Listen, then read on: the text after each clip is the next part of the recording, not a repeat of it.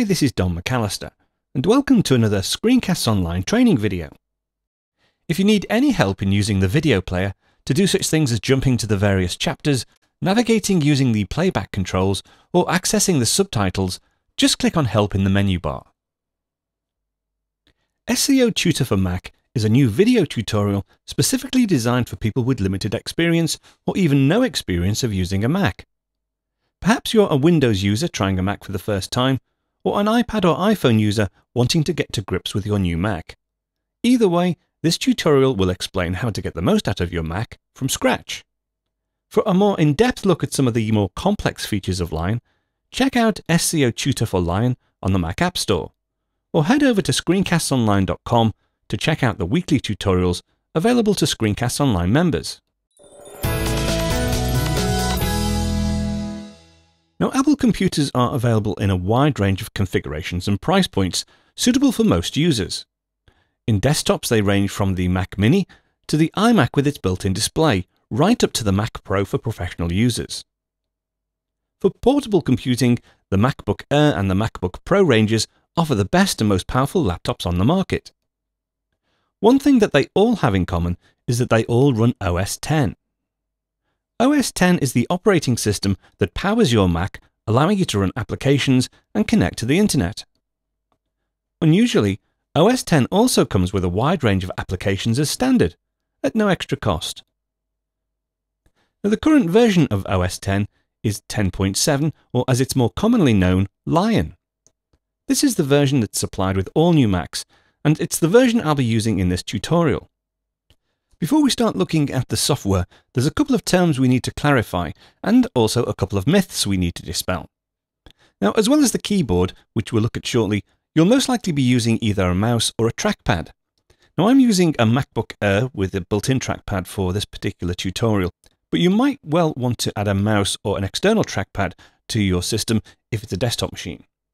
So let's start with the mouse and dispel a few myths in the meantime. Now, you can buy a Magic Mouse from Apple, or you can use any USB mouse, and yes, you can use a 2-button mouse. Now, to configure a 2-button mouse or any mouse, let's jump straight into looking at a special control panel within OS X, and that's the System Preferences panel. Now, the System Preferences panel is accessible through various methods. OS X does give you lots of different options to either load or access different parts of the system. But what I'm going to do, just for simplicity, is just go down to this mechanism down at the bottom of the screen. This is the dock, and we'll talk more about the dock shortly. Just to point out that I've installed a separate application that allows me to track my mouse pointer as it moves along the desktop. So that's really just there to help you keep an eye on where the mouse pointer is.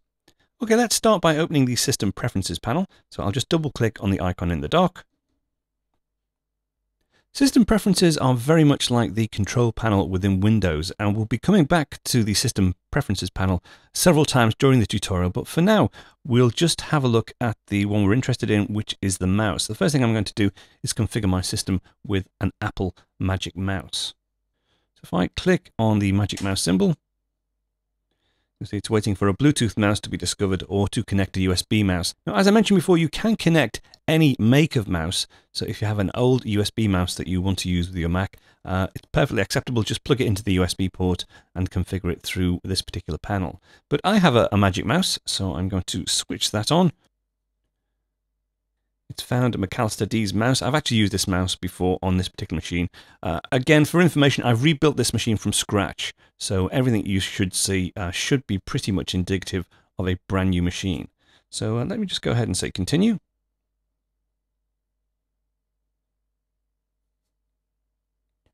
Okay, and our mouse is now connected. Now, it's quite useful in that Apple have included some demo videos within the System Preferences panel for the mouse, so you can actually check out all the different gestures that are included within Lion.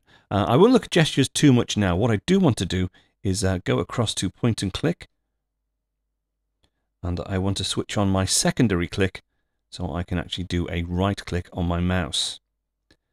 Okay, and that's fine. To get back to the main part, or to see all the elements in the System Preferences panel, just click on Show All, and that will take you back.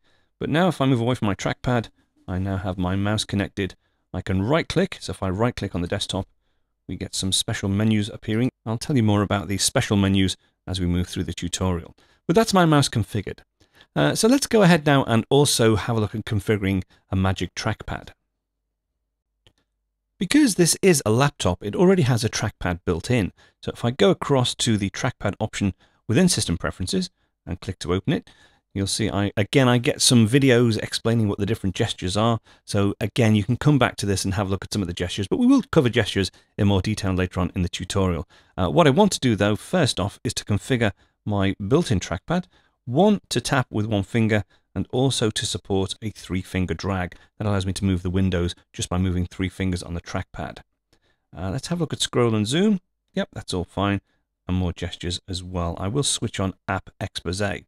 So that's the built-in trackpad. Now, if you have a desktop machine, or if you want to use one of the Magic Trackpads with your laptop for the bigger surface area, you can also add an additional trackpad in by using this option here, Set up Bluetooth Trackpad. Now, if I just press the button in on the right-hand side of my Magic Trackpad,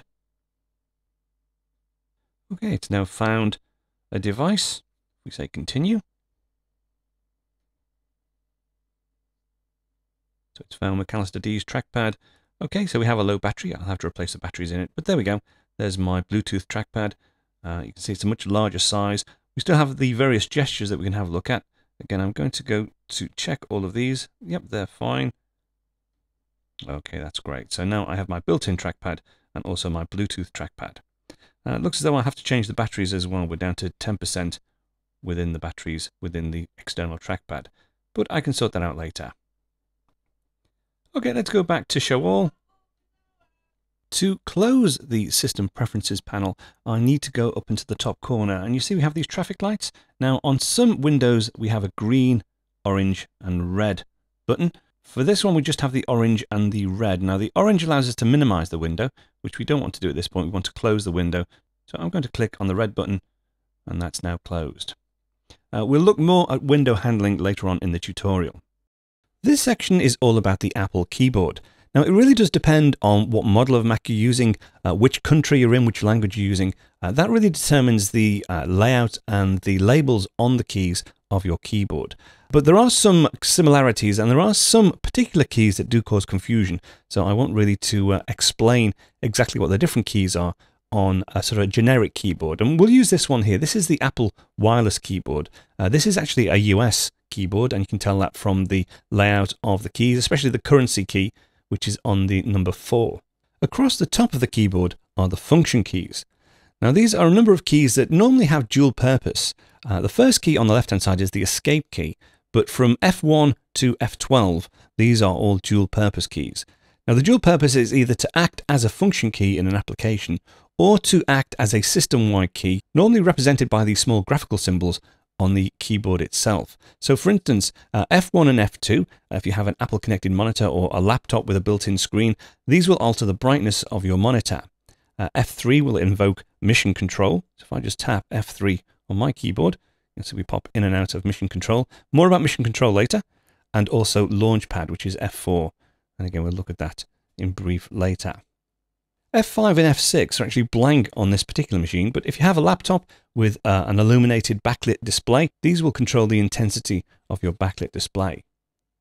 Now, F7 to F9 are all media playback controls, and these integrate fully with iTunes, so you can stop and start iTunes or fast forward or rewind. F10 is a mute key to mute your sound, and then F11 and F12 will control the volume. And some of these keys actually do provide an on-screen display. So for instance, if I want to increase the volume of the audio on this machine, I can just hit F12 and then F11 to reduce the volume. And the final key on the row of function keys is an eject key on the keyboard displayed, but on some laptops, this might be the power key.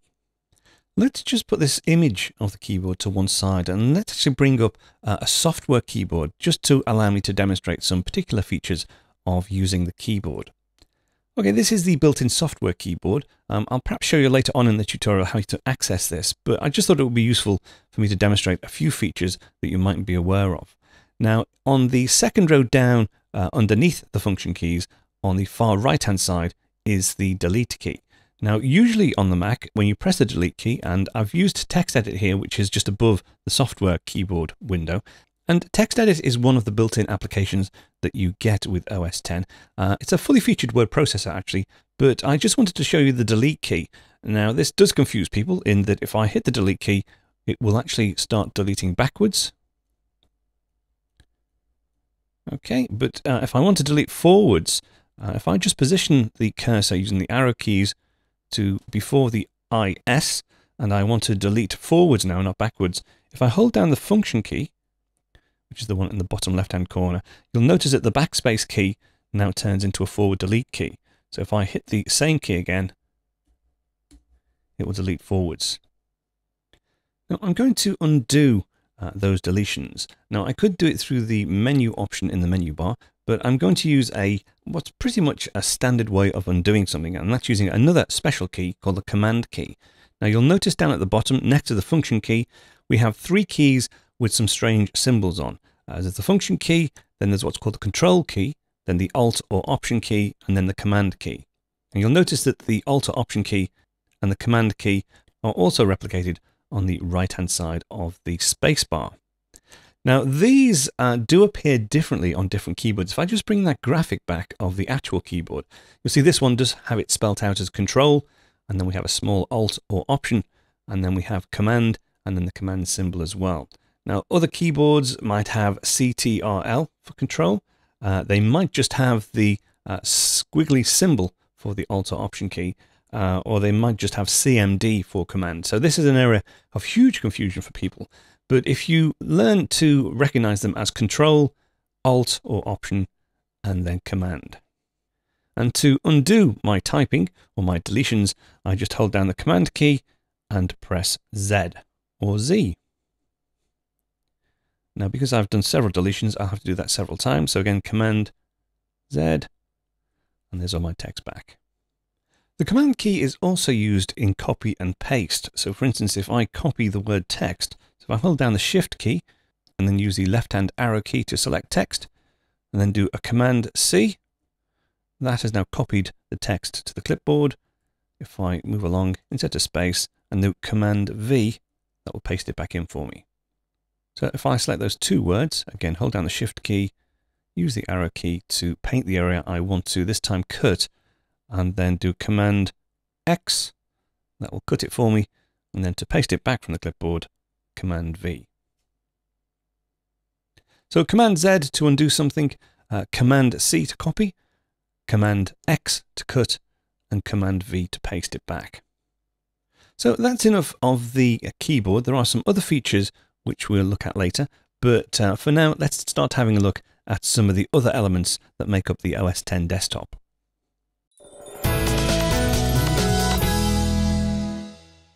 So this is the standard OS X desktop, and it's actually made up of three components, three separate things that we'll look at individually.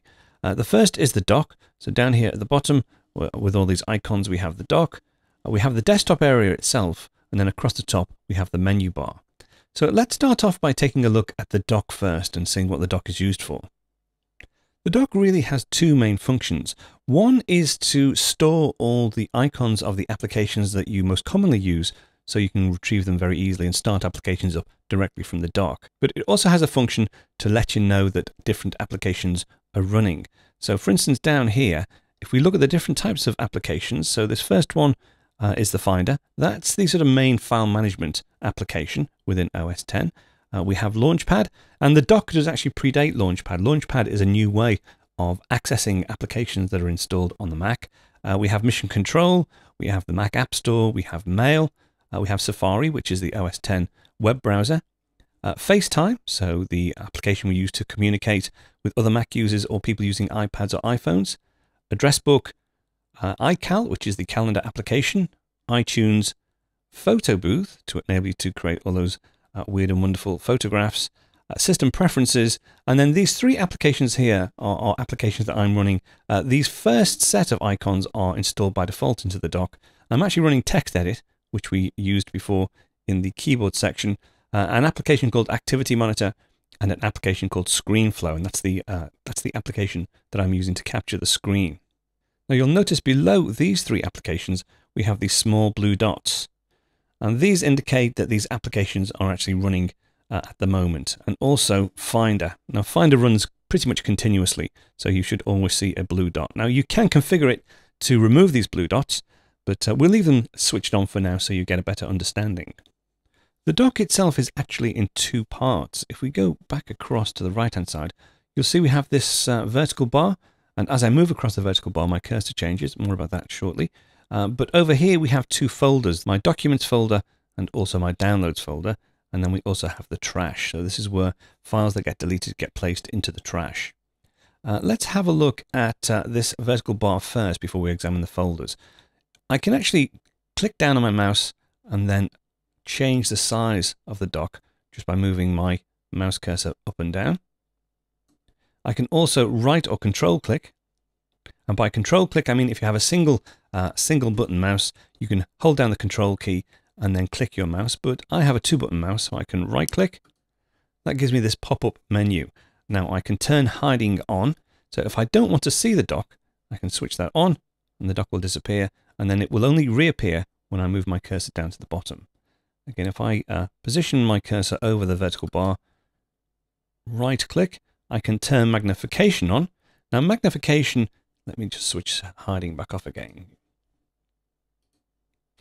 Magnification allows the dock to sort of magnify as you move your cursor across all the different icons. Now this is really useful if you have made your dock very small. If you have lots of icons, magnification allows you to find the icon that you want very, very easily. Let me just make that a bit bigger again. So again, position the cursor over the central divider and then move up or down to change the size. Right click again.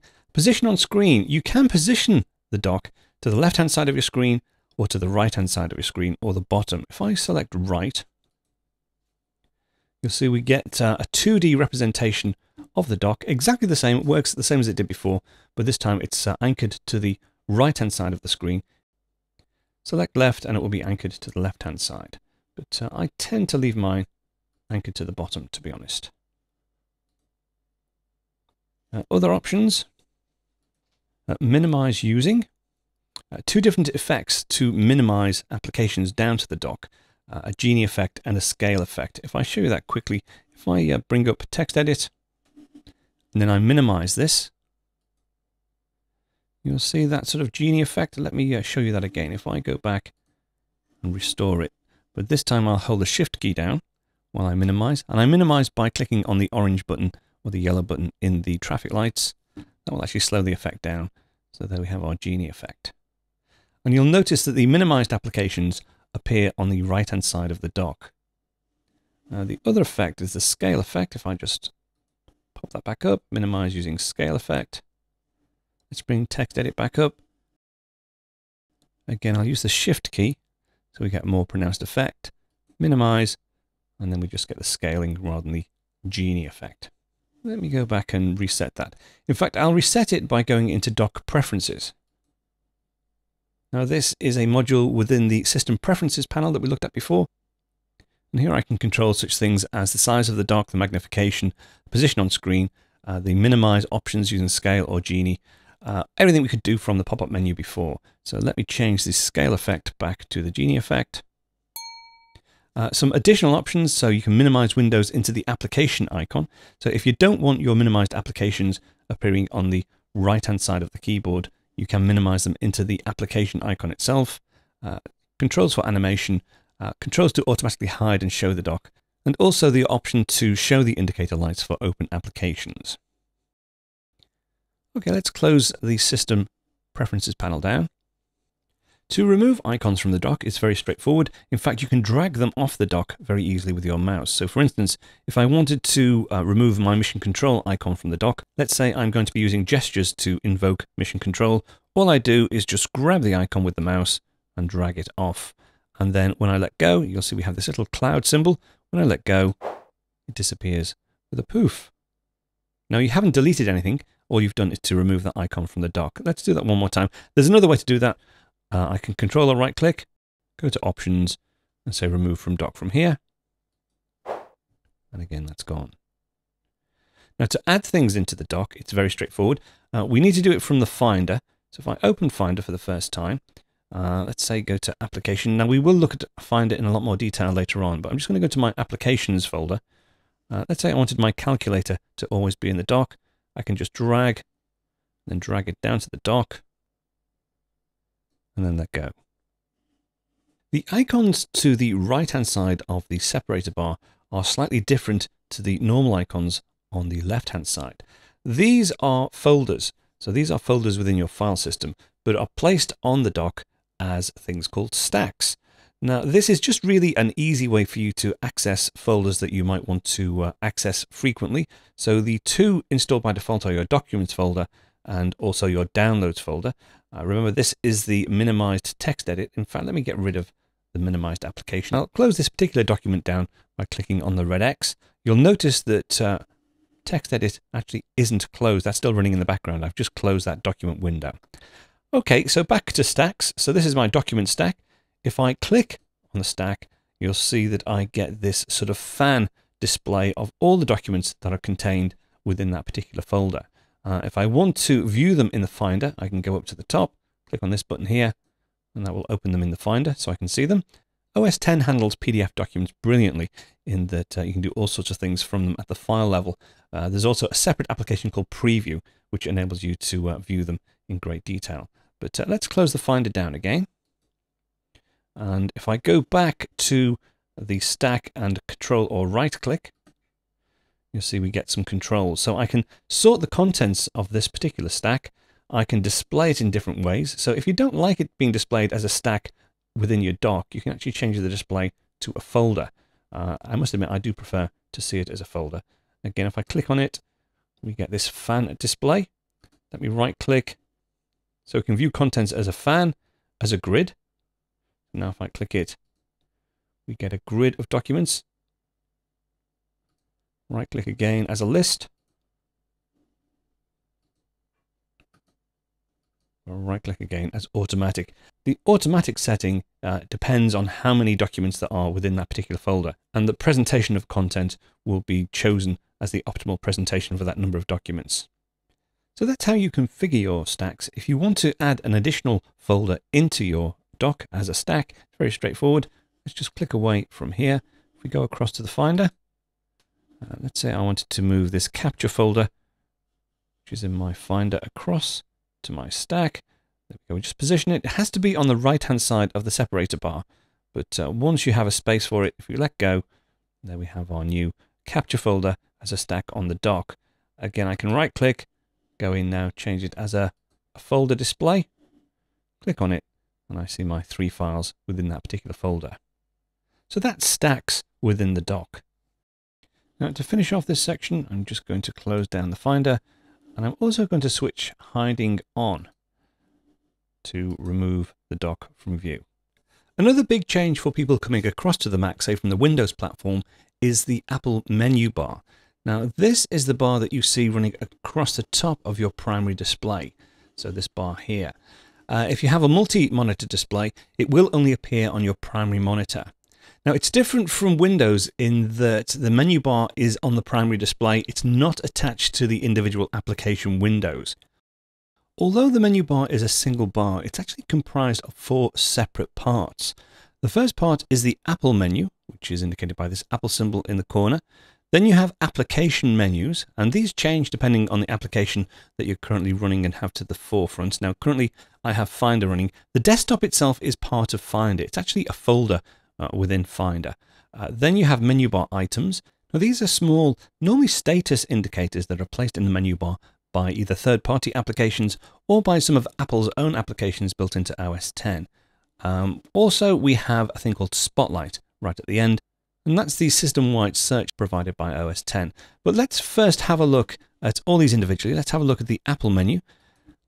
Now, because the menu bar is on the top of your primary display at all times, this Apple menu is also available at all times. And it allows you to access information about your Mac and also to do some common tasks as well. So for instance, if we click on About This Mac, that will give us a quick update as to what software version we're running, what the processor is, what the memory is, etc. We can also have a look at a More Info application, and this gives us an overview of our system, tells us what displays we're running, tells us what storage we have, and also the memory. We close that down, go back to the Apple menu. We can also run software update. Now, software update is an automated mechanism that goes ahead and checks the Apple servers to see whether or not there are any software updates available for this particular machine, both for OS X, but also for any applications that you've installed externally from the Mac App Store. Then you can also access the Mac App Store. We'll look at the Mac App Store later. Access System Preferences, and this takes us to our now familiar System Preferences pane or panel. Let's close that down. We can also here get to the dock and configure the dock. We can get to recent items, so all the applications that we've run recently, and also any documents that we've had access to recently as well. An option to force quit. Again, another myth to dispel in that Macs are always 100% up and running. We do get the occasional rogue application that you need to force quit out of. Similar to the Control-Alt-Delete within Windows, we can go into force quit. Here you can see there is a keyboard shortcut, which is Alt, Command, and Escape. If I just click on that entry, it takes us to this force quit applications dialog. And normally from within here, we can see any misbehaving applications. Select an application. Let's force quit text edit, although it's not misbehaving at the moment, but we'll just say force quit and say force quit again, and that will close the application down. Something you don't have to do that often, but it's nice to know that it's available from the Apple menu when you do need it. The next section allows you to put your machine to sleep, to restart your machine, or to completely shut down the machine prior to actually powering it down. And then finally, options to log out of this particular user account. So that's the Apple menu. As I say, that's always available because the menu bar is always at the top of your primary display. Now, the next section on the menu bar are your application menus. Usually you'll find the application name is in bold, and then within there are certain standards that Apple developers work to. So there's normally an About menu item, an option to get into the application preferences, and then some more specific things to do with that particular application. And then the additional menus will change depending on the type of application you run. So we have a file menu allowing you to create new Finder windows to get info. We have an edit menu, a view menu, a go menu, window, and help. And we'll look at these in more detail when we look at the Finder. If I go down to the dock, and let's open up Safari, which is the browser. Okay, that will load Safari, but you'll notice in the menu bar, the menu items have changed. So Safari is now the frontmost application. So we have Safari in bold, and again, About Safari, access to preferences, and some other specific Safari menu items, a file menu, an edit menu, and a view. Now these all change dependent on what you can do within the application. But all applications tend to have the same sort of menu, so a file menu, an edit menu, view, window, and then help at the end as well. Now the help feature in OS X Lion has been updated, and it's very useful. It enables you to find hidden menu items that perhaps you don't know where they are. So for instance, under bookmarks, there is an option to add to reading list, but if I didn't know where that was, I could just go straight to help, go to the search field and just start typing in, so reading list. Okay, so there are all my menu items. The neat thing is, as I go down and scroll through the list using my arrow keys, you'll see the menu will pop up and we'll get this little blue indicator showing where they are located on the menus. Very neat.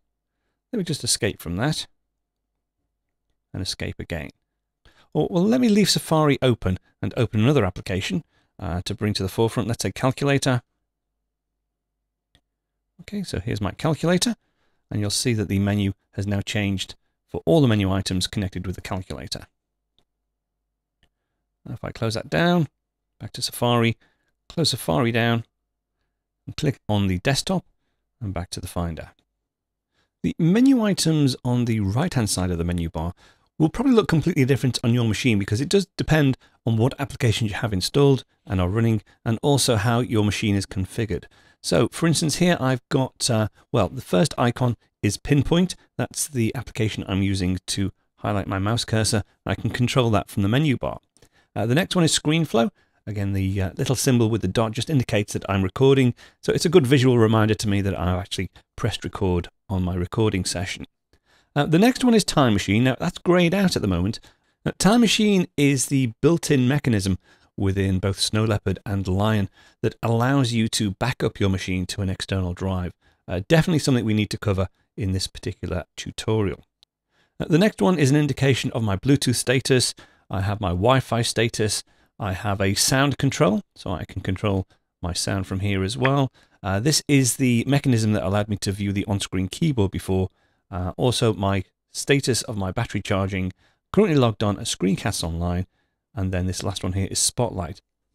As well as giving you the visual indicator from the menu bar item itself, you can normally click on these things to get more information. So that's my current Bluetooth status, my current Wi-Fi status. We've seen the sound module. This is the character viewer and my battery status. You can get additional information though by holding down the Alt key. So for instance, if I go to my Wi-Fi status and click on the Wi-Fi status, you'll see what networks are available. It's looking for networks. In addition, you can also get down to Open Network Preferences within the System Preferences panel. If I click away and then hold down the Alt key and then click on the same menu item, you'll see we get much more information. We get some information about the particular network that we're connected to via Wi-Fi. And that's true for most of these menu bar items. So again, Bluetooth, we get some summary information. Click away, hold down the Alt key, click again, we get some more detailed information. If you don't want these to appear in your menu bar, they usually are configurable through the System Preferences pane, and you can get to the System Preferences pane from the menu bar item. So let's say we wanted to take the Bluetooth indicator out of our menu bar item. If I click, we'll see down here, here we go, Open Bluetooth Preferences.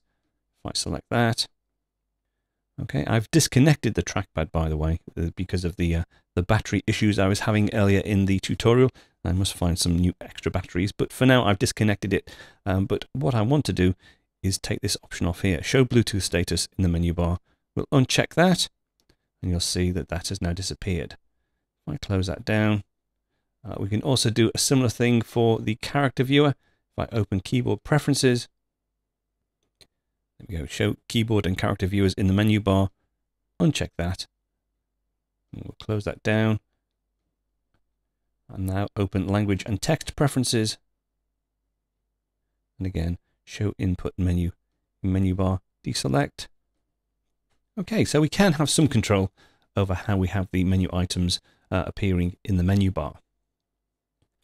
This last option here, which gives us our login, is to do with fast user switching.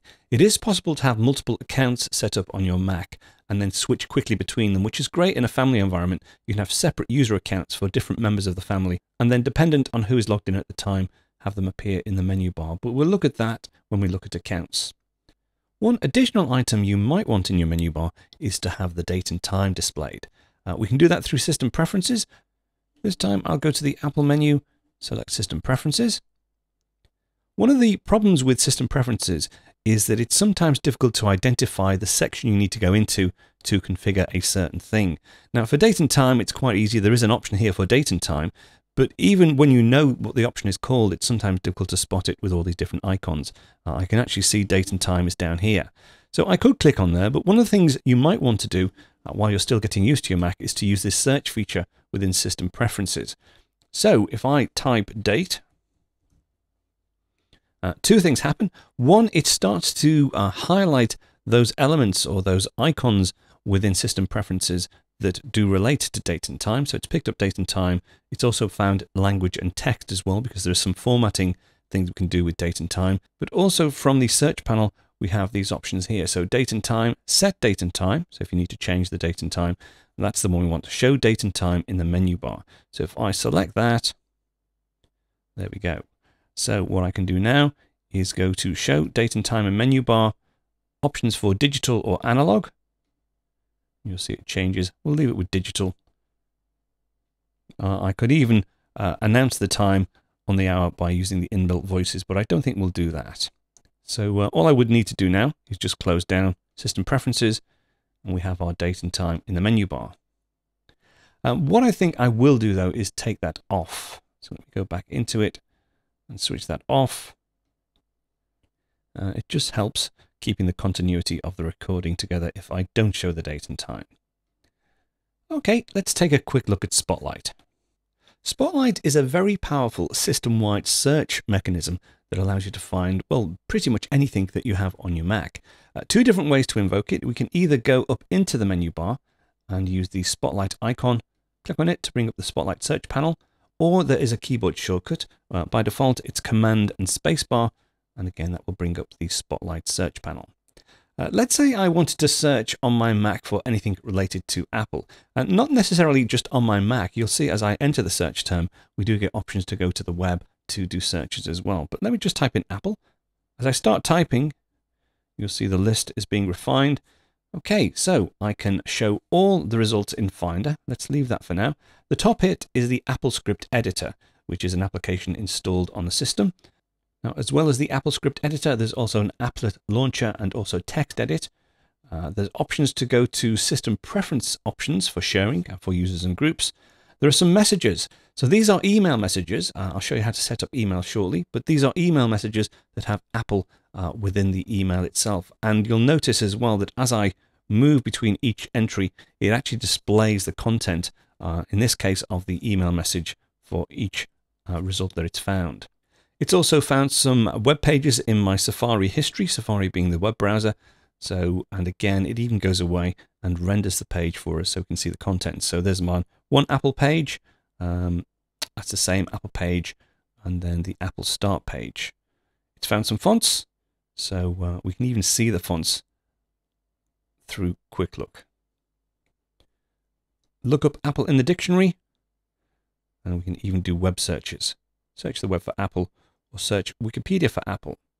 Now, had this been my normal production machine, I probably would have had a lot more documents, and again, the documents would have appeared within this list as well. You can configure what Spotlight searches on your Mac by going into Spotlight Preferences. So if I select Spotlight Preferences, so we can rearrange the order in which the results appear within our Spotlight Results panel by dragging and dropping, and we can also use these checkboxes to enable or disable searching on these different categories. If you do want to change the keyboard shortcuts, we can change them down here. So the Spotlight menu keyboard shortcut, as I mentioned before, is Command Space. You can change that if you want to. And also the Spotlight window keyboard shortcut for your results. Now, if you have external drives connected, or there are areas on your Mac that you don't want Spotlight to index, you can enter those under this privacy section. So either click the Add button or drag a folder or disk into the list below. Now if I just close that down, and let's go back into our search panel, so Command Spacebar, it's remembered that particular search command. If I actually want to open something now, all I need to do is go down, let's say open the Apple web page, just hit return, and that will open Safari and take me straight to that page. And let me close Safari down again. I can either close it by this red indicator in the traffic lights, or I can do a Command Q, and that will close that down for me. Okay, let's do another search. One thing that Spotlight is used a lot for is for application launching. So for instance, if I wanted to use the calculator, I could either go down to the dock, I could go into Launchpad, or I can do Command Space, typing CAL, and that brings up both iCal, the calendar application, but also the calculator. So I can select calculator, hit return, and that will load the application for me. To close it down, I'll just do a Command Q. Using Spotlight as an application launcher does have some limitations, and as you saw before, when I typed cal, C-A-L, it didn't bring me my calculator, it brought iCal, but if I just finish off with a C, it will actually bring calculator to the forefront. Also, it doesn't support abbreviations, or it doesn't support initials. So for instance, if I wanted to load a disk utility, I can't just type DU. That won't find it for me. I have to type DISK, and then it finds disk utility. There are some third-party application launchers that are a lot more sophisticated, but of course the benefit of using Spotlight is that it's built into every Mac. Now, just as a slight aside, if I go back into Safari, now I have been mentioning using Command Q to close down the application. Command Q is the command to quit the application, so that will actually stop Safari running. If I wanted just to close the window, I can use Command W, and that will close the window down, and then Command Q to close Safari down. But we'll look at window handling in a bit more detail in a later module. For this next section, we'll take a look at the desktop itself. Now, the desktop in OS X is actually a folder. So you can place things on the desktop, but the thing that people tend to want to do first when they get a new Mac is to customize the desktop and possibly change the desktop wallpaper. Now, to do that, all you need to do is go into System Preferences, and again, there are several ways of doing that. Let's go ahead and use Spotlight to do that using the application launching. I know that within System Preferences that there is an option called Desktop. So if I do Command Space and just start typing in Desktop, you see the top hit is Desktop and Screensaver. I'll just hit Return. And there's my desktop configuration panel. Now, a couple of things. I can change the desktop picture. So we have some pre-selected pictures here that Apple have provided. To go back to Andromeda, I can select solid colors. So if I just want a plain background. But again, back to Andromeda. I can also add additional folders. Now I can access my pictures folders. There are no pictures in there at the moment. Or if I already have a folder of desktop pictures that I want to use, I can just hit the plus button and navigate through and find those. But for now, I'll just say cancel. Now it's also possible to change your picture every 30 minutes. Select a random order. But again, it's a bit too distracting, so I tend to leave mine on a single desktop image. The only other option you have here is the translucent menu bar. Now you'll notice the menu bar up at the top. You can actually see through and see some of the star fields behind the menu bar. I can take that off, and we now get a perfectly solid menu bar. Click it again, and it goes back to translucent. Now there is also a screensaver option. In fact, there are multiple screensavers. Do all sorts of things. You can sample them from here if you want. Arabesque, computer name, Flurry. iTunes artwork is very good. Now, because this is a demo machine, I haven't started to populate my iTunes library. But this screensaver will give you a mosaic of your iTunes library, all the album art. And you can actually play them from the screensaver as well. So if an album comes up that you haven't heard for a while the screensaver is on, you can actually click on the album artwork and it will start playing for you. And lots of others to explore as well. To configure when the screensaver kicks in, you just go down to this slider here and change the options for when you want it to appear. Now in this case, you can see I've set it to 15 minutes and the display will sleep before my screensaver activates. There is another option called Energy Saver Preferences. If I just click on that link, and using this option, you can configure your computer to go to sleep after a predetermined time. You can also set your display to go to sleep after a predetermined time, put your hard disks to sleep when possible, allow the machine to wake up for Wi-Fi network access, and for a laptop to automatically reduce brightness before the display goes to sleep. One new feature in Lion is the ability to restart automatically if the computer freezes, so I'll select that. So to get rid of the error message that we had before, if I put my computer sleep to be 1 hour,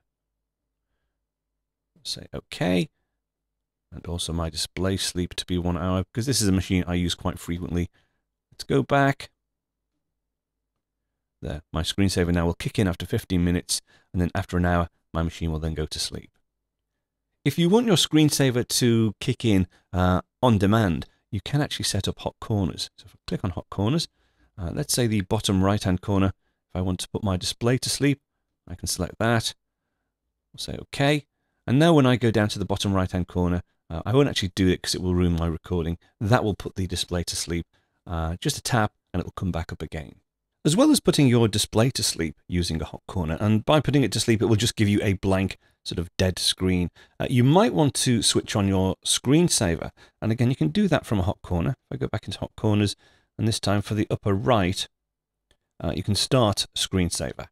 And basically you might have your screensaver, you might want your iTunes library to be displayed, you might want to have the RSS feed screen reader so that there's always something on the screen.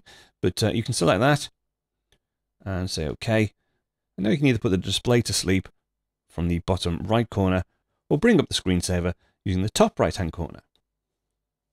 One thing to bear in mind with sleep, and this is a security aspect, you might want to set it so that whenever your machine does go to sleep, it prompts you for your password when you log back in. This is useful if you do leave your desktop or your laptop unattended. Once the screensaver kicks in or once the machine goes to sleep, when you wake it, it's best practice to ask your machine to prompt you for your password again so that no unauthorized users can use your machine. To do that, well, let's do it from here. If I just type in security at the top, so we want security settings. Okay, so by default, it's requiring a password immediately after sleep or screensaver begins. You can switch that off if you want, or you can set up a time delay for when the password will be required, but normally best to leave that to immediately. Let's take a look at how we can manage files and folders when we do place them on the desktop. Now, my particular desktop on this system is clean. There are no icons on there, there are no files or folders, but some people do like to keep things on the desktop for easy retrieval. And as I mentioned before, the desktop really is just another folder within your file system. Now, if we go across to the Finder, I've actually got my Documents folder open, and in here there are several different types of documents. I can drag these out if I want to, so if I can just drag that PDF off to the desktop, or I can drag them using the Finder itself. Now, we'll look at the Finder in more detail later on in the tutorial, but basically if I want to move all these documents to my desktop, I can either do them one by one, I can select them by sort of drawing around using the mouse, or I can do Command A, which is a select all command. Once I have all the documents selected, I can just drag them across, well, either to the desktop, I can just jump on the desktop, or because it is a folder within the Finder, there's also a representation here. So desktop, drop them there, and you'll see they appear both in the Finder, but also on my desktop surface. Let's pop the Finder away, and let's continue working with the desktop. Well, now that we have our files on the desktop, we can start to change the view options to view them slightly differently. So if I Control or right click on the desktop, you'll see we have a Show View Options. I should point out as well that all these things I'm showing you on the desktop, you can do this within the Finder as well. So you can do this on a folder by folder basis within the Finder. But let's go ahead and let's say increase the icon size. If I just change this slider, you'll see the icons start to get bigger, up to a maximum of 128 by 128. Now I have this option here to show icon preview switched on. If we switch that off, we remove the preview. Let's switch it back on again, much more useful. Let's change the icon size back down to something a bit more manageable. In fact, let's make it slightly smaller than you might do normally. Okay, now we can alter the grid spacing. So I can actually move the spacing between the various icons. I can change the text size down to 10, or increase the text size up to 16. Let's put it back to 11. The positioning of the textual labels, so on the right hand side or at the bottom, and then an option to show item info. You'll notice that it's a little bit crushed. The info is such things as the file size, also the resolution of these images. What we can do to sort that out, if we just go along to here and say clean up, that will just refresh the screen and replace the icons in a more optimum layout. Now we can also sort from the view options, but you can also sort from the desktop itself. So if I right click on the desktop, let's say sort by, and go to, well, let's say name. Okay, that will just resort by name. There's also an option to clean up by, which enables you to temporarily sort them by these different parameters as well. So say for instance size. But let's go back and sort by kind. Okay, so we have our images together, we have our PDFs together, our keynotes together, etc. While we're looking at PDFs, one other thing to show you as well, if I go back into Show View Options and make these icons bigger, you'll notice that we can page through the individual pages of each PDF using the arrows directly from the icon. An even better thing, though, is a thing called Quick Look. Built into Lion is an option to view your files without having to open the application that supports them. So, for instance, I have this PDF highlighted. In fact, let me highlight this one here. This is a landscape version. So if I just hit the space bar, you'll see Quick Look opens the PDF. In the sidebar, we have some thumbnails, so I can page through. If I wanted to, I can actually open this with Preview itself. So that will open the application for me. But we'll look at Preview at a later time. Again, exactly the same with images. I can highlight the image, hit spacebar, and that will pop it up for me. If you have multiple applications installed on your system that supports this JPEG file format, they will actually appear in this list. So if I click and hold, you'll see Preview is the default application. I have two other applications. If you had other applications that support JPEG, they would appear in this list as well. But that's just a quick tip on using Quick Look from the desktop. But again, you can use that from any folder from within the Finder. Let's close View Options down. You might have noticed as well that if we go into this context menu by right-clicking on the desktop. We can change the desktop background directly from this menu as well. It takes us straight back into the preferences pane for desktop and screensaver. Okay, let's close that down. Now let's finish off by tidying up my desktop. Let me go back into the Finder. Okay, so these are all my desktop files. Again, I'll select them all, Command A, and then I'll just drag them and drop them into my Documents folder. Okay, and again, if I Control or right click, I've got the same options here to clean up, also to change the arrangement. Okay, and I'll close the Finder down. One other option is within Finder Preferences. If I go to Preferences, you'll see under General, we have the option to show additional items on the desktop, such as the hard disks installed within your machine, any external disks or drives that you connect, CDs, DVDs, and iPods, and also any connected servers. So if you're on a network of Macs, you can actually connect to other Macs and then see them on your desktop. So this sort of enables you, if I just close Preferences down, this is my hard disk on my MacBook Air. I can double click on the hard disk and get direct access to the Finder through that way. Let me just connect a USB drive, show you that appearing on the desktop. And there's my USB drive. Double click, and that's the contents. Just one thing to point out about connecting USB drives or external drives to your Mac, you do need to eject them from the system before removing them physically. So if I Control or right click, just say eject USB drive. Okay, that's now ejected, so I can remove that from a Mac quite safely. Let's go back into Finder Preferences. And because I like a nice clean desktop, I'm actually going to take those all off. And that's the desktop within Mac OS X.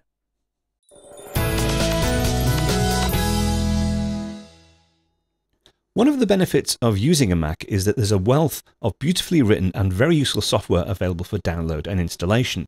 Apple have made the installation process much simpler with the introduction of the Mac App Store.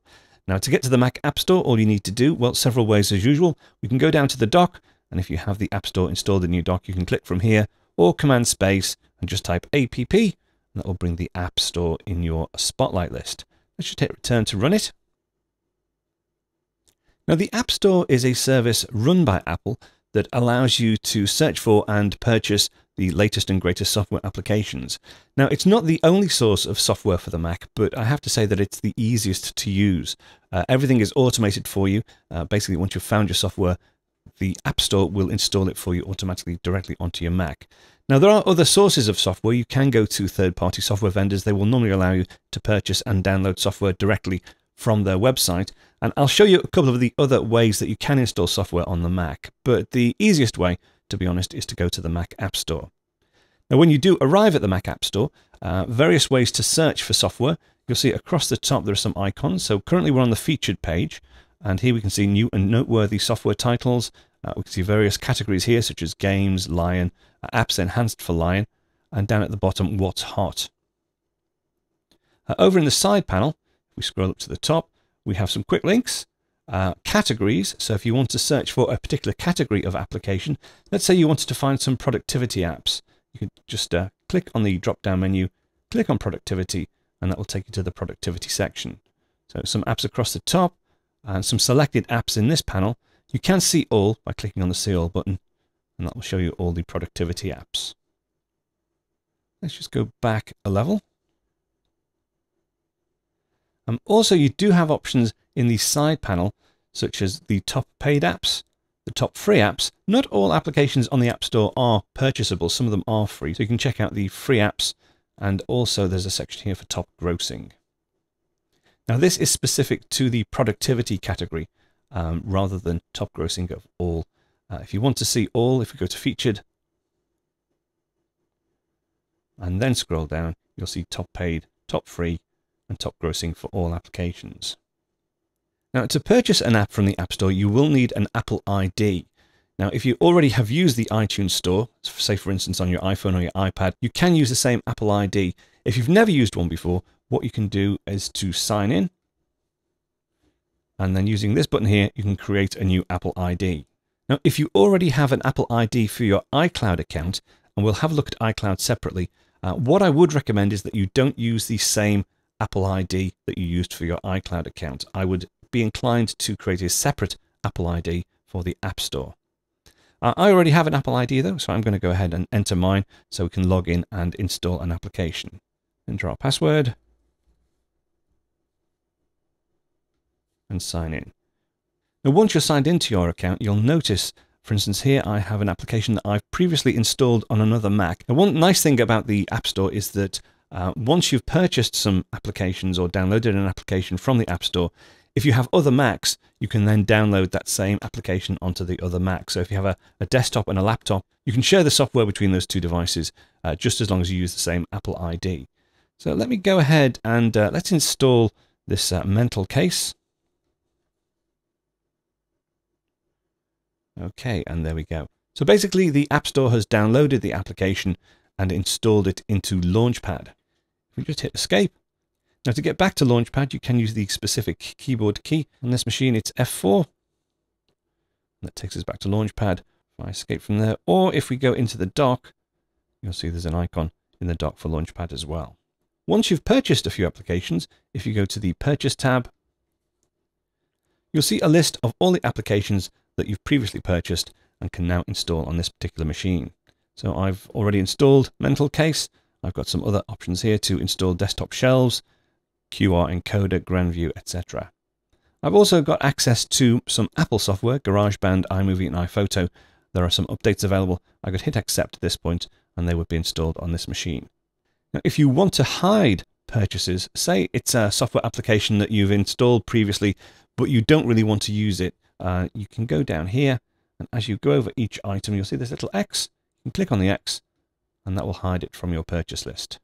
And finally, for the Mac App Store, if you go to the Updates tab, this will show a list of any applications that have new updates. So as you can see, all apps are currently up to date, so there's no updates to download. But normally, if there are updates, you'll get a badge icon against this tab. You can go into this particular tab and download them directly. Okay, let's go across to another website and look at a different way of installing applications. There are two applications I'd recommend installing on any new Mac. One is a thing called WMA Player for Mac, which will allow you to play Windows media content. And the other one is a thing called Perion that allows you to install some additional software that will help with playing different types of videos. And they actually don't use the Mac App Store. They have to be downloaded and installed separately. So the first thing we need to do is to find the software. So to do that, I'm going to go onto the internet. I'm going to use Safari. So I'll just click on Safari in the dock. Now, Safari is the web browser that is supplied with Mac OS X. Currently, it's set up for apple.com as the start page. I'll include a separate section about using Safari. What I'll do is go to my search panel and just type in a search term, which will be WMA Player. And you can see there's the first result. I want WMA Player for Mac. Hit return, and that will do a Google search. And it's this first option here. If I click on there. Okay, Windows Media Components for QuickTime. It's a free download. So I'll click on this tab.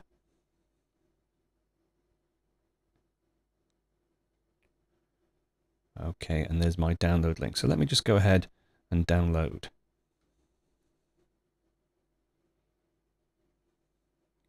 Now you might have noticed a slight animation.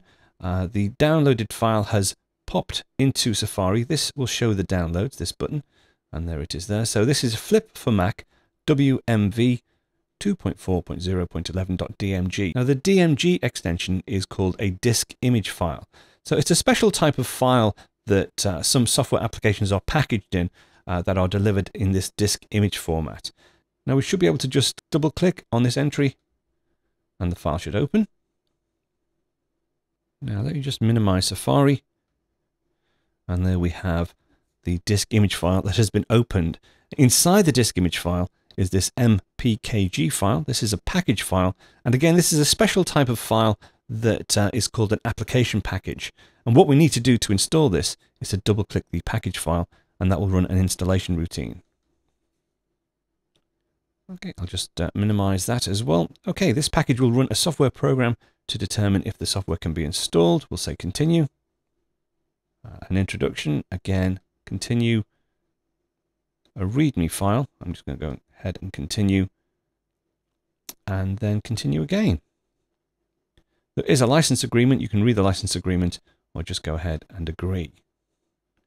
And then install. You do need to enter your admin password. We'll install the software, and that's it. As you can see, a lot more complex than the Mac App Store, but you will come across this particular technique several times if you try and install some third-party software. They do prompt you to upgrade, but there's no real need if you're not a professional video editor. So we'll say continue. The installation was successful. The software was installed, and close. Okay, so that's now installed. One other thing to point out to you, if I just move this window, if we scroll down to the bottom, you'll see, and I'll just widen the sidebar. Under devices, we have this Flip for Mac WMV24011. This is the disk image file that has been opened, but we can now close the disk image file and get rid of it. So if I just click on this symbol here, that will unmount the disk image. Then if I go to my downloads folder, okay, there's the disk image file there. We can either keep this if there's anything else in there that we want, or I can just delete it. Now to delete, I just highlight the file and do Command backspace, and that will send it across to my trash. So that's one way to install software using a disk image file. The other software that I wanted to show you, if we go back to Safari, and I'll show you another trick now. Safari is still running in the background. So if I do Command and Tab, you'll see we get a list of all the different applications that are still running. So I have Safari, ScreenFlow, which is my video capture application that I'm recording the screencast on. We have the App Store. And we also have Finder. So just Command and Tab to highlight Safari. Now because it's minimized, all I need to do is hold down the Alt or Option key and then release, and that will bring it back for me. Okay, let's clear my downloads queue. And this time let's search for the other piece of software, which is Perion. Hit return. Okay, and again, top result, Perion, the Swiss Army knife of QuickTime components. So it's a free open source QuickTime package that adds native support for many popular video formats. Very, very useful. So there is a download button here, or rather a download link. I'll click on the download link. Again, we get the animation. It goes into the download queue. If we click on here, it's another disk image file. So if I double click the disk image file, that will open the disk image file and mount it. That's another term you might be familiar with. Okay, I can see in the background behind Safari, if I just pop Safari down. Okay, this is another type of installation. This time it's a preference pane. So this will end up in our system preferences panel. And to install, all I need to do is just double click this icon here. I can either install for this user only or install for all users of this computer. I'm going to say install for all users of the computer. We'll say install. Again, admin password. And we'll say OK. And once more. Say OK. Now this is just an additional component within Perion that is going to go ahead and check for any updates. We know we've just downloaded it from the internet, so we're fine with that. So I'll say open. OK, and it's now installed. And basically that's it. So I can close this down. I can close this disk image file down. I can go back to Finder. So Command and Tab. Find Finder. Hold down the Alt or Option key and release. And then down at the bottom of my sidebar, there is the Perion disk image. I can eject that. Go back to my downloads folder. There's the disk image file. Command backspace. And that's now deleted. Now these are some other things I've installed previously. So I can highlight the first one, hold down the Shift key, highlight the second one, Command backspace, and they're now deleted as well, or rather in the trash. And let's minimize the Finder. Now there's one other type of software package that you might come across when you're installing software from third parties, and that's the zip archive format. So again, if I go back across to Safari, so Command Tab, hold down the Alt key, let's clear my downloads list, go to the search panel, and I'll search for, let me search for a thing called Dash Cards. Dash Cards are a free service that allow you to download, in effect, crib sheets for different keyboard combinations. And the crib sheets get installed in your dashboard. Now, dashboard we haven't touched on before, but dashboard is a separate part of the Mac that allows you to install these small little programs called widgets. Now you can get to the dashboard several ways. We'll look at dashboard more when we look at mission control, but in this configuration, with my gestures enabled, if I do a 4-finger swipe to the right, you'll see this is my dashboard, and there are currently 4 widgets installed in there. As I say, we'll look more at the dashboard later, but let me just do a 4-finger swipe back to the left, and I'm back at Safari. So if I now just type and hit return, it's the first hit, so I'll just click on the top link. So we'll go over to dashcards.com, and if I scroll down here, these are all the different crib sheets available. There's one for Mac OS X General, so we could install this and use it as a sort of like a crib sheet to check on our keyboard shortcuts. So I'm going to click on that icon. I'm going to click the download link. Again, animation goes across. This time, because it's a zip file, Safari is configured to open known files. So do we want to install the dashcards widget and open it in dashboard? Let me cancel this because I'm going to do it manually rather than automatically. If I go across to the downloads queue, in fact, let's open it up in Finder. Yeah, let me just show you this. It's actually opened the zip file and extracted dashcards from it. I'm going to delete that. I'm going to go back to Safari, and in Safari, I'm going to go to Preferences. And this option here, Open Safe Files After Downloading, I'm going to uncheck. This might be useful for you if you're not happy that certain files will be opened automatically for you. You can take that setting off. So if I close that down again, let's clear my downloads link. You don't need to clear down this list, by the way, every time. I'm just doing it for clarity. Let's go back to download and re-download that particular package. Okay, this time nothing has happened. So if I go to my list, you'll see we have here dashcards zip. Let me hit the magnifying glass and go straight there in the Finder. You'll see dashcards.zip. If I double click that file, right, it's extracted the contents of the zip file into Finder. It's called dashcards. This is actually a widget. Widgets are things that run in your dashboard. So what I'm going to do is double click on the widget. Right, do we want to install the dashcards widget and open it in dashboard? We'll say install. And we'll say keep. Let me just move this down. This is a great free utility that enables you to have a look at various keyboard shortcuts. Let me select from this list the OS X General. Again, reposition the window. I've now got a crib sheet for all my keyboard shortcuts. Okay, and I'll just do a 4-finger swipe to get back to my main desktop. And we're there. So again, I'll now highlight the zip file in my downloads folder, Command backspace, and that's now moved to the trash. Close the Finder down. And one final example of installing, this time just a normal application that's delivered via a zip file. So what I'm going to do, I'm going to go across to, or rather I'm going to search for NVAlt, which is one of my favorite sort of text editors. Here it is, NVAlt. Again, free application. Supports things such as Markdown. For information about Markdown, in fact, for information about any of the applications, my favorite applications, I tend to cover them in my weekly screencast over at screencastonline.com. But if we go to download for this, again, we should see the animation drops into my downloads folder. If we open up Finder using the magnifying glass, there's a zip file. Again, I've got safe mode off, so it won't unpack the zip file for me, but if I double click the zip file, it will extract the zip file, and there's the application. Now, a couple of things. If the application is delivered in a disk image file, I mean, you could actually run the application from the disk image file itself. The only problem is you'll probably unmount the disk image, and then the next time when you go to run the application, it's disappeared and you'll wonder where it's gone. So what you have to do once you've actually unzipped or opened up a disk image file is to drag the application across to the applications folder. And that's now installed. So I can get rid of this, again, Command backspace, and that's now gone.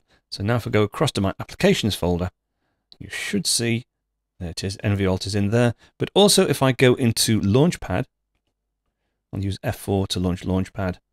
This is the first page. I'll just do a 2-finger swipe to the left.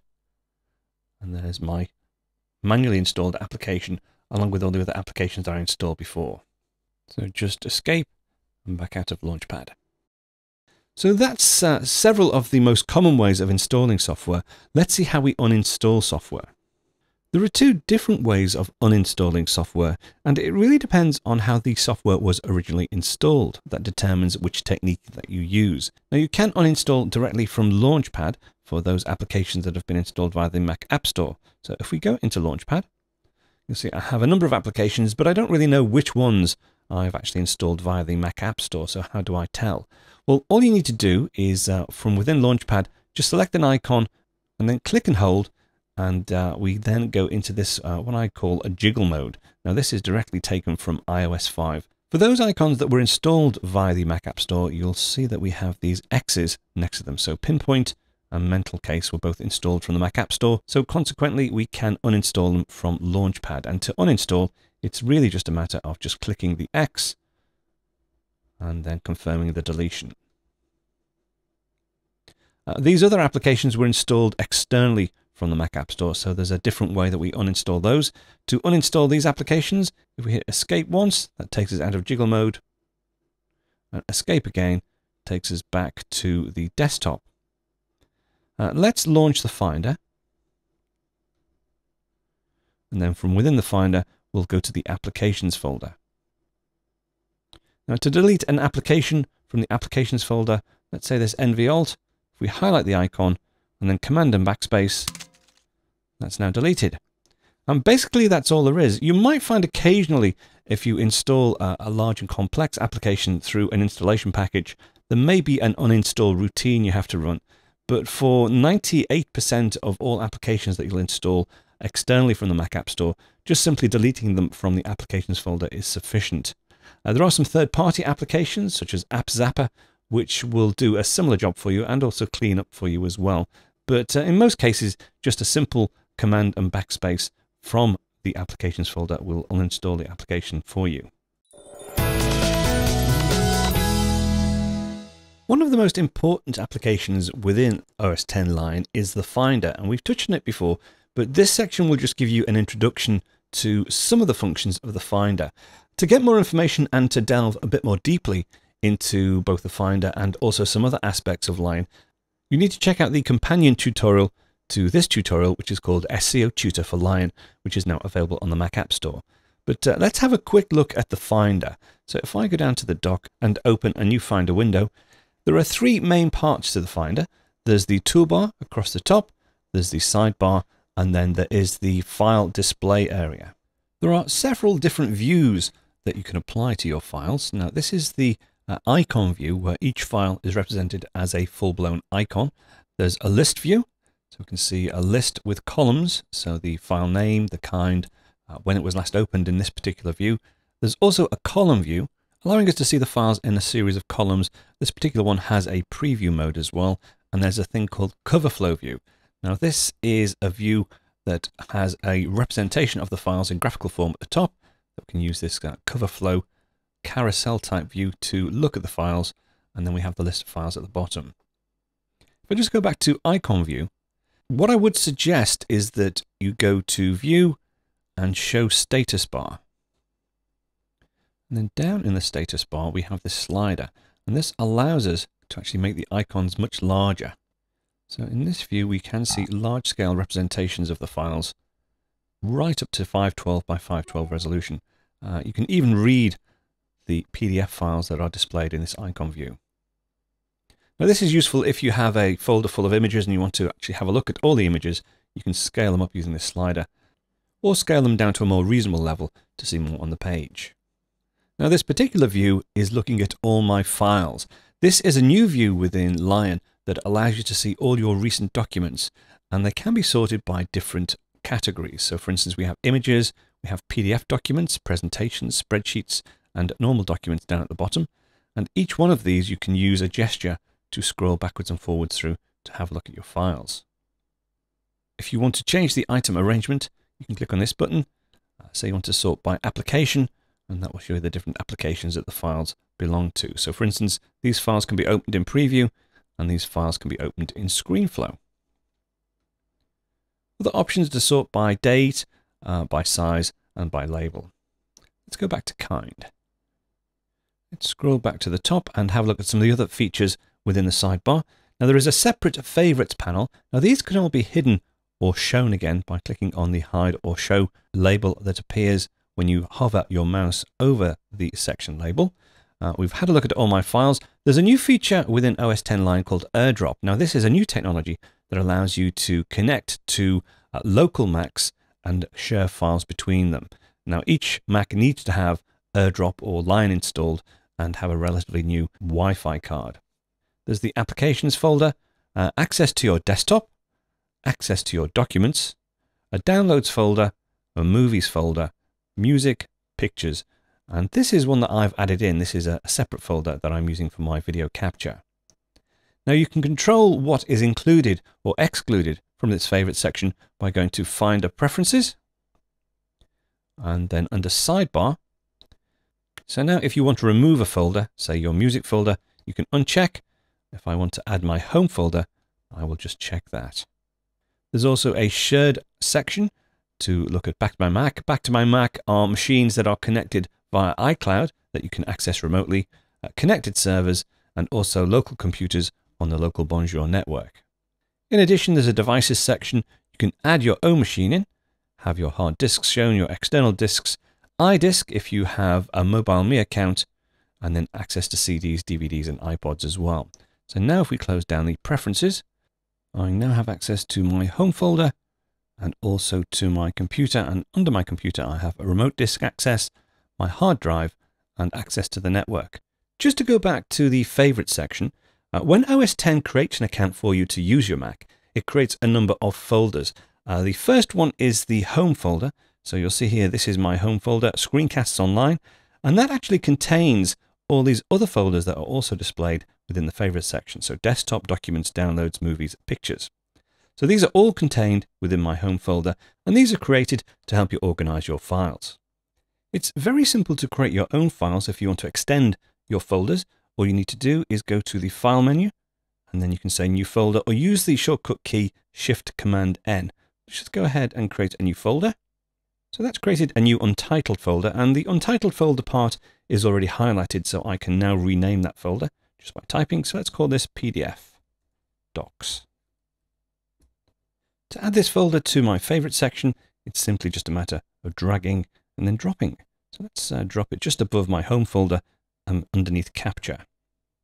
To move files into the folder, if I go to my Documents folder, let's say I want to move some of these PDF files. Let's see these 3 PDFs. I'll just select the first one, hold the Shift key down, and select the last one. So these 3 PDFs, I can just drag and drop them, hover over the PDF Docs entry in the sidebar, and then let go. To remove the PDF Docs from my favorites in the sidebar, I just move this window over slightly. I can drag it out, hold down the Command key, and let go. Now you'll notice that the folder has disappeared from my favorites, but if I go back to my Screencasts Online home folder, the folder is still there. It's just I've removed it from my favorites in the sidebar, and my files are still in there. Double click, and they're the 3 files I dragged across. Let's just go back across to the Documents folder. Let's say I wanted to create a new subfolder with these 3 JPEG files. I could either go through the same process, create a new folder using the File menu, or now I can select the files. So I'll select the first file, hold down the Shift key, select the last file, then Control or right click, and just say New Folder with selection. 3 items, and that creates a new folder for us. Now to rename that folder while it's highlighted, I just hit the Return key, and then I can overtype the name. Hit Return, and there's our new folder. To rename a file, let's say I wanted to rename this first file. Again, just highlight the file, hit the Return or Enter key, and then just overtype the name. To delete a file, once it's highlighted, as we saw before, just Command Backspace will send that to the trash. Let's have a quick look at the trash while we've just deleted that file. If I go down to the dock, click on Trash, you can see all the different files that I've deleted, some disk image files, some zip files, and we should see, there we go, lakesideview.jpg, that's the file I've just deleted. Now I could at this point, if I wanted to empty the trash can and permanently remove all the items that have been trashed, Or if I want to restore this back to its original position, I can Control or right click and then just say put back. And that file is put back into the original place where it was deleted from. So let me delete that again. Command backspace, look at the trash, and we'll say empty. Are you sure you want to permanently erase the items in the trash? Empty trash. One thing you need to be familiar with when using the Finder is when you connect external media, such as a USB drive or say a USB flash drive. Let me just insert one into the USB socket on this MacBook Air. And there we have our USB drive. So that now becomes accessible from the Finder. I can select the files. I'll select individual files this time by holding down the Command key. So let me just select every alternate file. If I want to copy this to my Documents folder, just click and hold and drag them across to Documents. If I hover over, you'll see the Documents folder opens. If I wanted to drag this to my Images folder, I could just go across to Images, and that can now go in Images. The main thing though is if you do use an external drive, make sure before you remove the drive that you eject the drive from your system. If you don't, it could actually damage the files on the drive. So we have this small little eject symbol here. I'm just going to eject the USB drive. Once it's safely ejected, I can then remove it from the system. Now, if you want to learn more about the Finder, and there's a lot more to learn to be honest, you need to check out SCOtutor for Lion, where I look at the Finder in much more depth. And you can find that on the Mac App Store.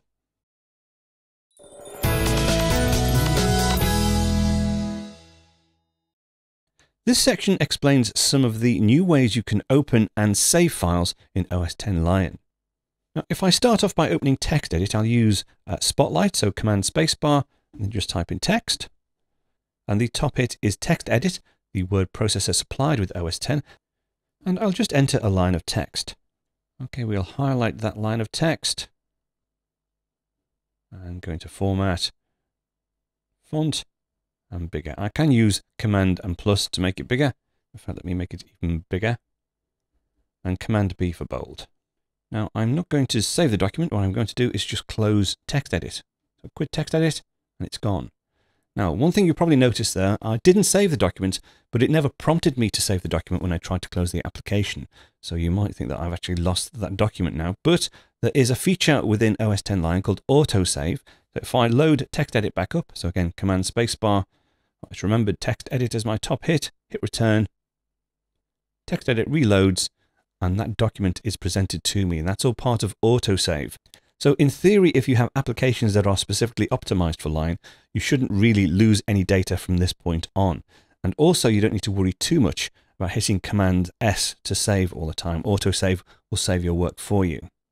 Now, because I haven't saved this, this is sort of kept in memory or as a temporary file somewhere, but invariably you do want to save the file to your hard disk so you can retrieve it later if you do actually close the file. So if we go to the File menu, and you'll see there is an option to save, Command S. So if I hit save, we'll get this small drop-down sheet. So let's give it a name. But because this is just a small dialog box, I am limited really to where I can save it. I can either save it on my devices or in any of the folders within favorites within the Finder. So you might want to save it somewhere else. To do that, all you need to do is just click on this small downward arrow and you get this nice large dialog box with many more features. So it's sort of like a mini Finder. So I can change the view, have the cover flow view, list view, icon view, etc. Let's put it back to list view. I can navigate my sidebar. I can also create a new folder. So let me create a new folder in my Documents folder. So we'll call this RTF Docs. RTF is rich text format. We'll say create. And let's say save. Now, because we've saved the document, you'll notice up in the toolbar, we actually have the name of the document, first document.rtf. So let me go down here and add a second line of text. Right, still bold and in black. Let me change that color though to red. Now, up in the title of the document, we have still the document name, but also we have the word edited. So OS X Lion knows that this document has changed since we last saved it, and it's now got this edited state. Now, if I go back up to File, you'll see that there is no file save anymore. There is Save a Version and there is Duplicate. but normally file save is Command S, and you'll see save a version is Command S. This is where some confusion arises because Command S still is to save the document. It basically, though, just creates a second copy of the document, or even a third or a fourth copy, but basically a version of the document. And if I do Command S, you'll see that the edited symbol has gone, and we're back to just first document.rtf. Now, versions, again, is another new technology built into Lion that enables you to keep lots and lots of different versions of the same document so that you can always go back and restore an older version of the document, and you can even copy and paste between versions of the same document. To get to your versions, all you do is go back up to the title of your document, and you'll see this small arrow, this small triangle. If we click on that, we've got Lock, Duplicate, and Browse All Versions. Let me click on Browse All Versions. Okay, so this on the left-hand side is the current document. These are the versions on the right-hand side. So we have a timeline. So if I go back to the very first version, that was just when we had a line of text. It's auto-saved the document for me at this point. And then at this point here, this is when I did Command S to save a version. Let's go back to Done, and let's add some additional text into my document. Let's highlight that and make that green, say.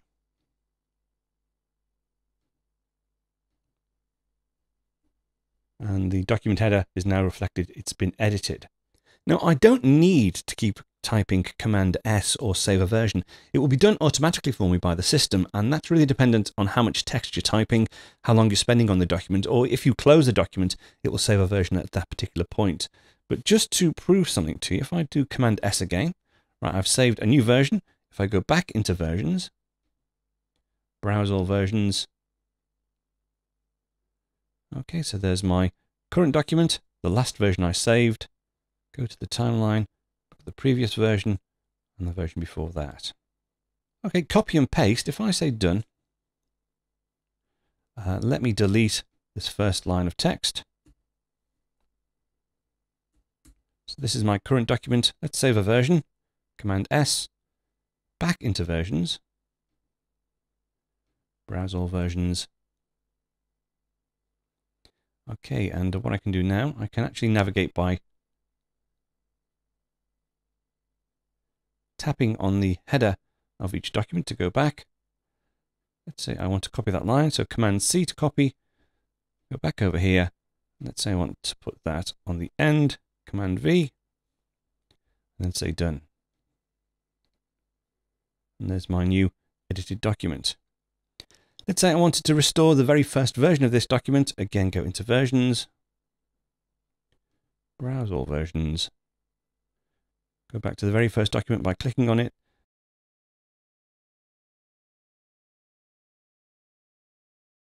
Say restore. Right, and that's now back to as it was originally. So autosave and versions are a very, very powerful way of keeping control of your documents. This is another tip for you, and it's to do with file save as. You're probably familiar with file save as. That's when you get a document, make an edit, and then you want to save it as a different document. Handled slightly differently in OS X Lion. Let me start off by closing down first document.rtf. And then what we will do, let's go into the Finder. There is my RTF docs folder. Now, if you're like me, what you'll tend to do is you'll say, right, I need to create a new document, but I'm going to base it on this one, this first document. So I'll open up the document, and then I'll start typing. Let's say I didn't really want this to be a line of text. This is my new document. Okay, let me file save as. And then you go to here, and there is no file save as. You can save a version, but you don't really want to do that because that's just going to save a version of the existing document. What you need to do is say duplicate.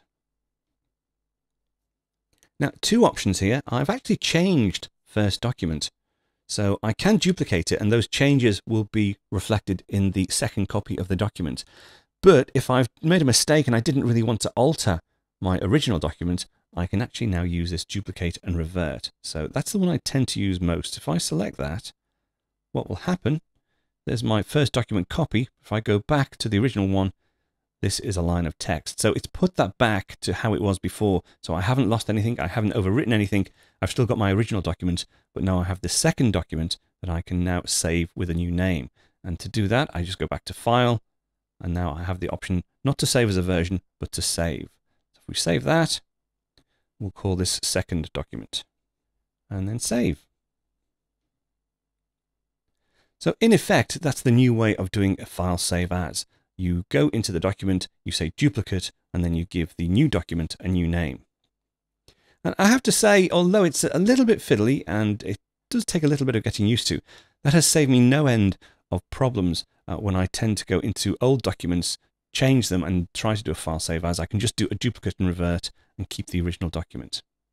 Now, another way I could have done this, if I definitely didn't want to edit this first document, I could Control or right click and from the Finder say duplicate, and that will create a duplicate of that document. I can then rename it from here. So to rename, hit the Enter key, rename it,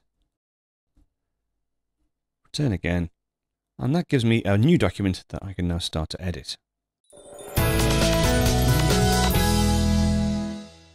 This section is all about setting up mail on your Mac. Now, you may have a Gmail account, you may have another email provider, but there is a great mail client built into OS X, which is commonly referred to as Apple Mail. Now, if you haven't got either Gmail or an external email provider, you might want to consider getting an iCloud account. Now, iCloud is a new account that's been provided by Apple that gives you both a free email account, some online storage, and some of the facilities as well. Now, what I will do is I'll show you how to set up an iCloud account, how to configure your mail for iCloud, and then a Gmail account as well. So let's start off by having a look at iCloud. So if I go to System Preferences, we go to the dock and start System Preferences. And then under Internet and Wireless, I'll double click on iCloud. As I mentioned previously, I prefer to have a separate Apple ID for my Mac App Store and iTunes accounts, and a completely separate Apple ID for my iCloud account. So for this part of the tutorial, I'm going to create an Apple ID. So let's go ahead. Select my location, birthday, and let's get a free @me.com address.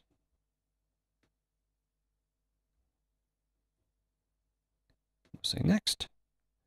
You must read and agree to the iCloud Terms of Service. So continue. And basically that's it. We'll use iCloud for contacts, calendars, and bookmarks. The nice thing with iCloud is that if you have an iOS device or if you have other Macs, as long as you sign in using the same iCloud account, all your data will be synchronized into the cloud and then pushed down to all your other devices. So it's a really neat feature, and it's free as well. You do have to pay for some additional storage if you go above the set limits, but for a standard user, iCloud should normally be free. There's also the option for Find My Mac, and this is where you can track your laptop using the Find My Mac service built into iCloud. We'll say next, and we will allow Find My Mac to use the location of this Mac. Right, I will select Mail and Notes, and we'll look at PhotoStream separately, and I'll leave Back to My Mac to another time. That's the feature where you can access your Mac from a remote location. But basically that's it, that's iCloud set up. So if we close down iCloud, let's go to Mail, and already it's been set up for me. 2 messages, welcome to iCloud, and also welcome to iCloud Mail. If you want to set up a Gmail account, all you would need to do is go to Mail Preferences. There's my current iCloud IMAP. IMAP is a type of mail service. That's all set up for me automatically by signing up to the iCloud process. Let's just hit the plus button, and let's add another email address. This time I'll use my Screencast Online email address. I'll put in my password, and we'll say create. I won't set up calendars and chat, but basically that's it. It's very, very simple to do. So there's my 2 services, iCloud and Gmail. Let's close down the preferences, and let's show our mailboxes. There they are. Now, for clarity, I've deleted the Gmail mailbox. I really just wanted to show you how to set it up. A very quick look around mail. Again, SCOtutor for Lion goes into mail in a lot more detail. If we want to create a new mail, we just select this button here, compose new message, and we now get this pop-up panel. I'll address this to another email account I have. We'll give it a subject.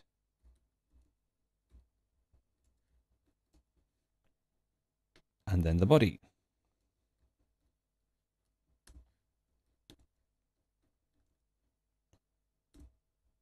And then we'll send.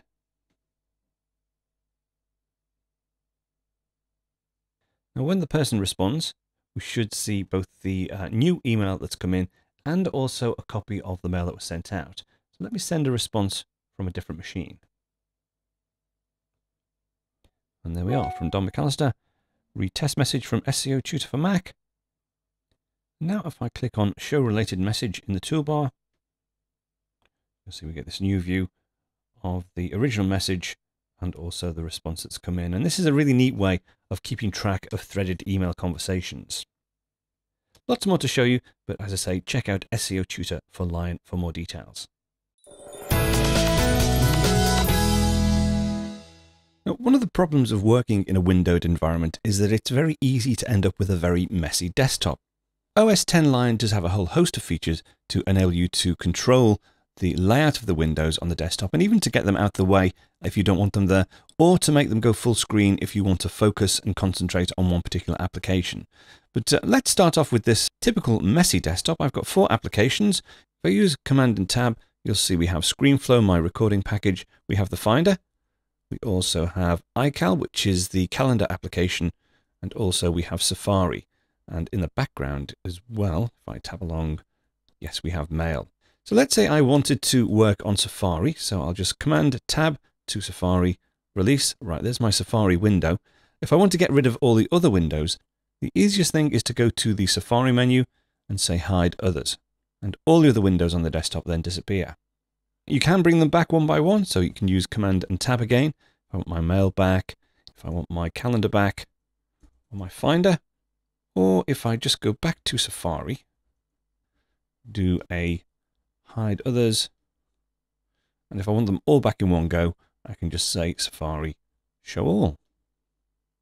Let's hide them for now though and focus on just a single window. So I'll just select Hide Others. You can use Alt or Option Command H to do this as well.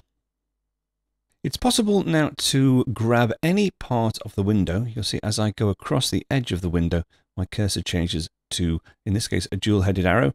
I can just click and hold and then drag to resize the window. I can also grab these sides. I can also grab the corners.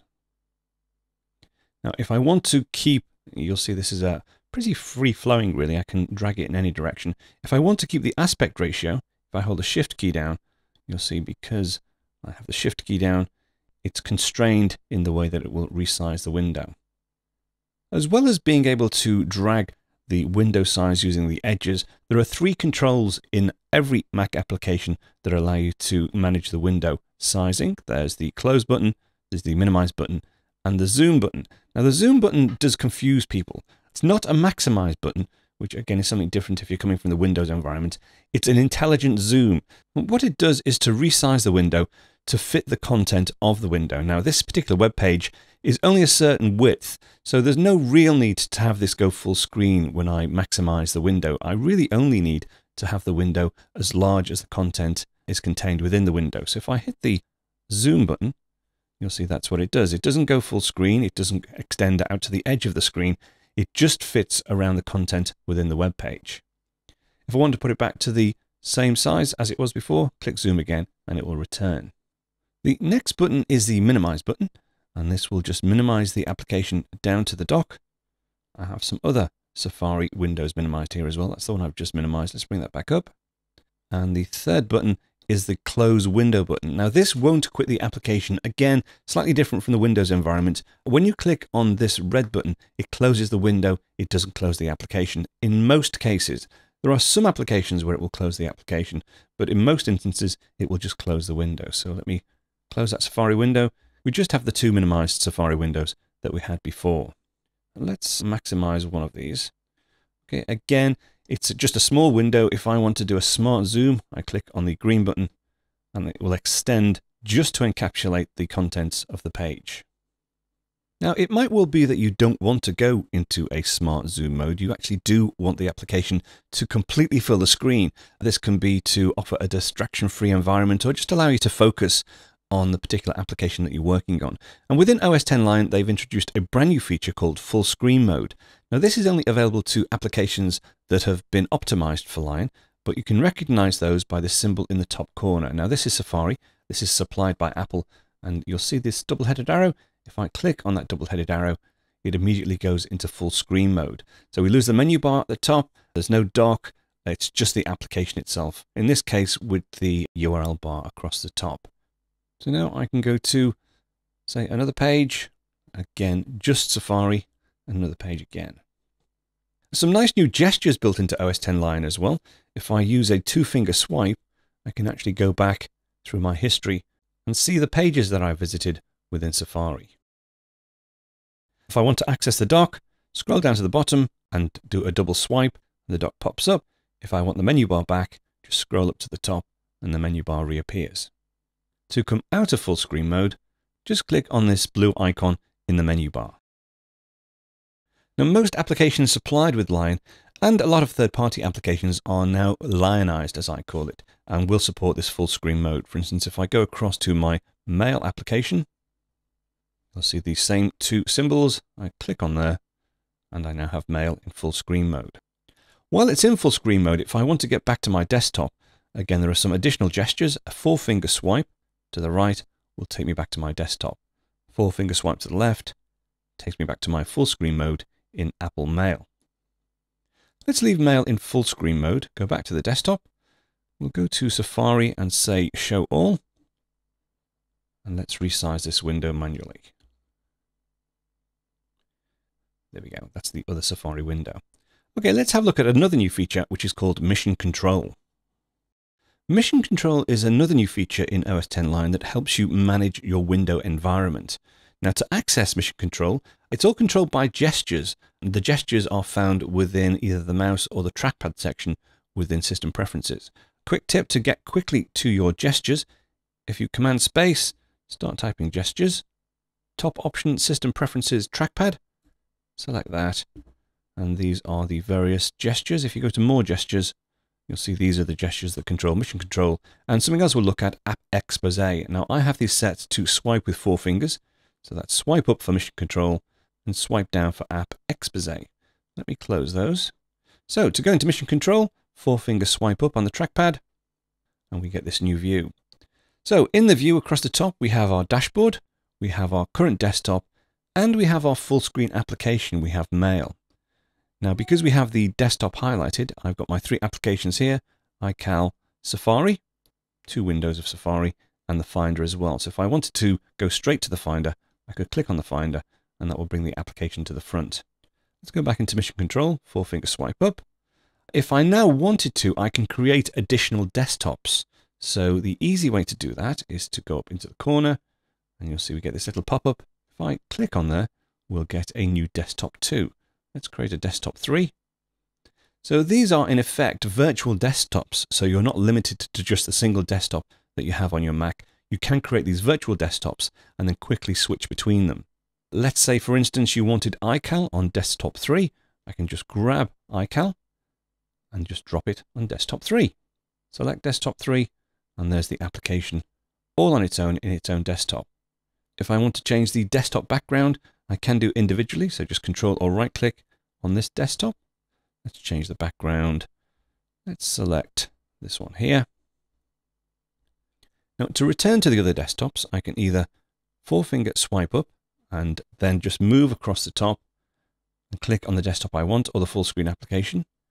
Or if I just come out of Mission Control, I can use a four-finger swipe to the right. That takes me to each desktop in turn, my full screen application and the back to desktop 1. Four fingers to the left, my full screen application, desktop number 2, and desktop number 3. Four-finger swipe up, I'm back in Mission Control. New for Lion 10.7.2 is the ability to rearrange your desktops. So I can actually move these around and resort them. If I want to close a desktop or delete a desktop, I just hover over the desktop till the X appears and click on the X. Now you'll notice in this display I have my dashboard as a separate desktop. So what I can do now, if I go to desktop 1, do a 4-finger swipe to the right, and that brings my dashboard to the front. 4-finger swipe to the left, back to my desktop. Now App Exposé is slightly different. So you'll see here I have 2 Safari windows. Let's say that Safari window was obliterated, but I wanted to see all my Safari windows in one view. All I do is a 4-finger swipe down. Let me highlight Safari first. 4-finger swipe down, and there are my 2 Safari windows. I can just move between them, select the one I want, and that will pop to the front. Let's go into full screen mode, and there's my Safari session. Out of full screen mode by going up to the menu bar and clicking on the icon.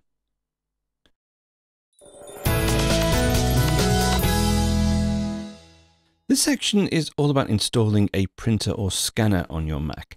Now obviously the instructions are going to vary from machine to machine, depends really on the type of printer that you're going to connect. For this demo though, I'm going to connect a HP DeskJet 1050 all-in-one, which is both a printer and a scanner.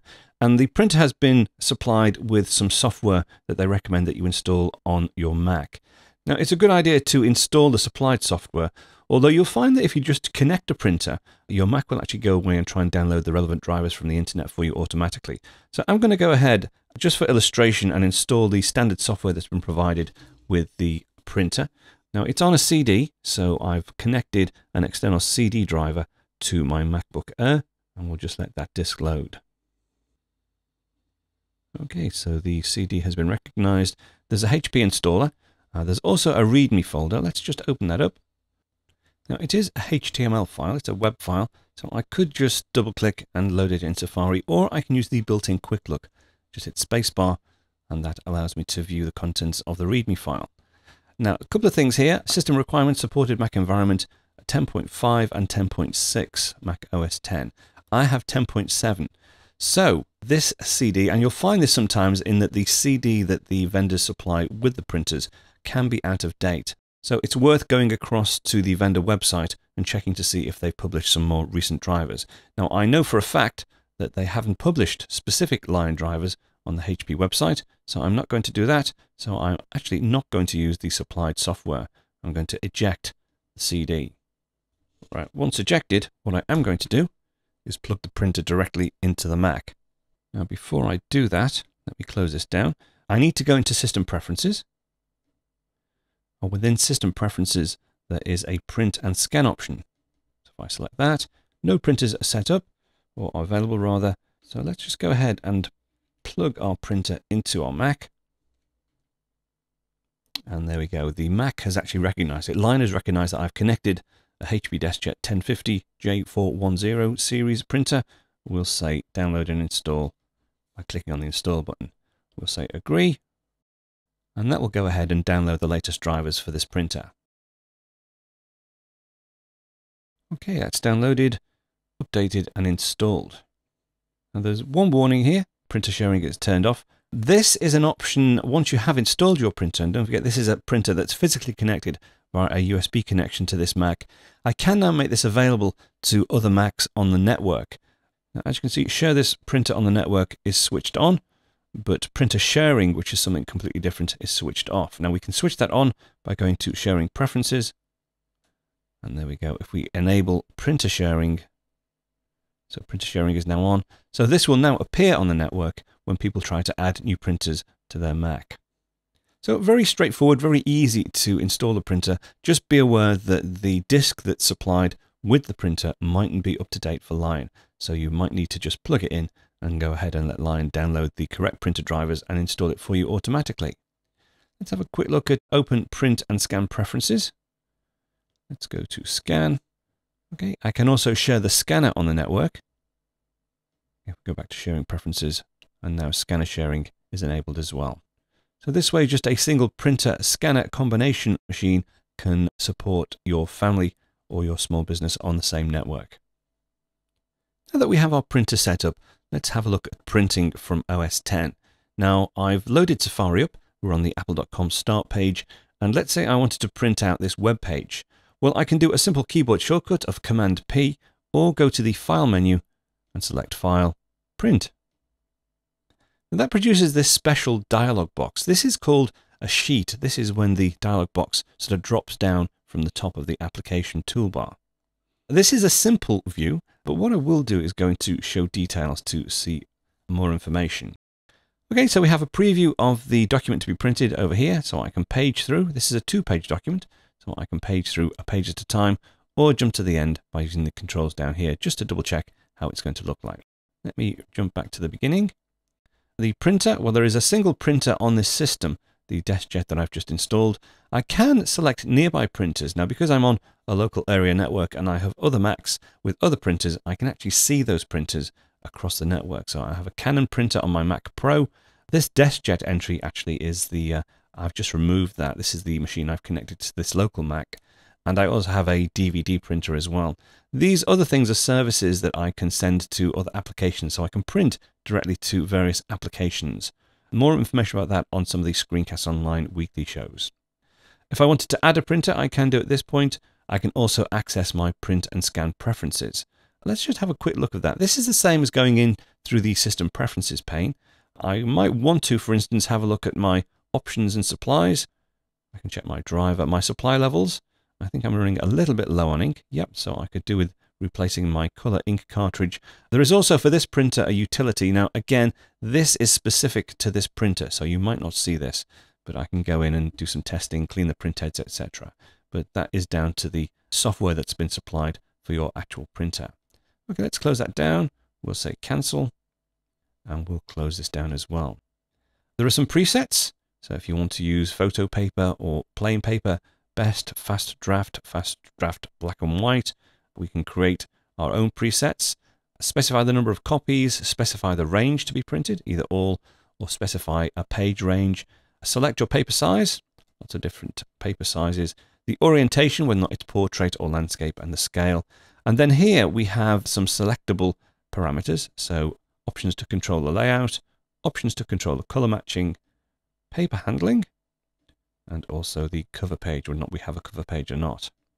Options for the paper type, and then direct access to our supply levels. So I didn't really need to go into the utility. It's actually built into this drop-down sheet. Once I'm happy, I can just go ahead and click print. But you might want to print directly to paper. You might want to print to a PDF. Again, that's handled completely seamlessly within OS X. If we go down to this button here, PDF, I can open a PDF in preview, so I can print the contents of this web page to a PDF.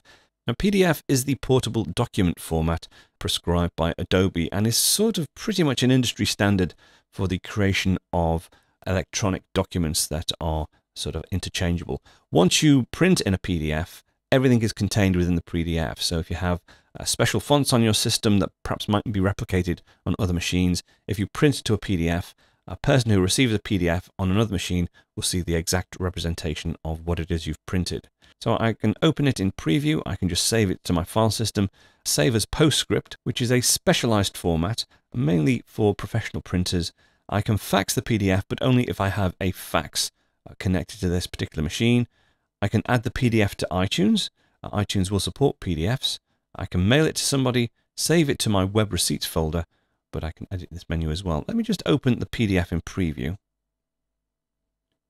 Okay, so that's now printed out, and I can actually look at the contents of the PDF within preview. I can even annotate it at this point. Again, for more information about preview, check out SCOtutor for Lion on the Mac App Store, or visit screencastonline.com for my more in-depth tutorials on preview. But we'll close that down for now. So to go back to printing, file print, I will actually print this out on the printer. We'll say print. Now you can, well, you can probably hear that in the background. Now I can examine the print queue. There we go. Now I can quickly jump to the print queue. I can see it's printing this particular page on page 2.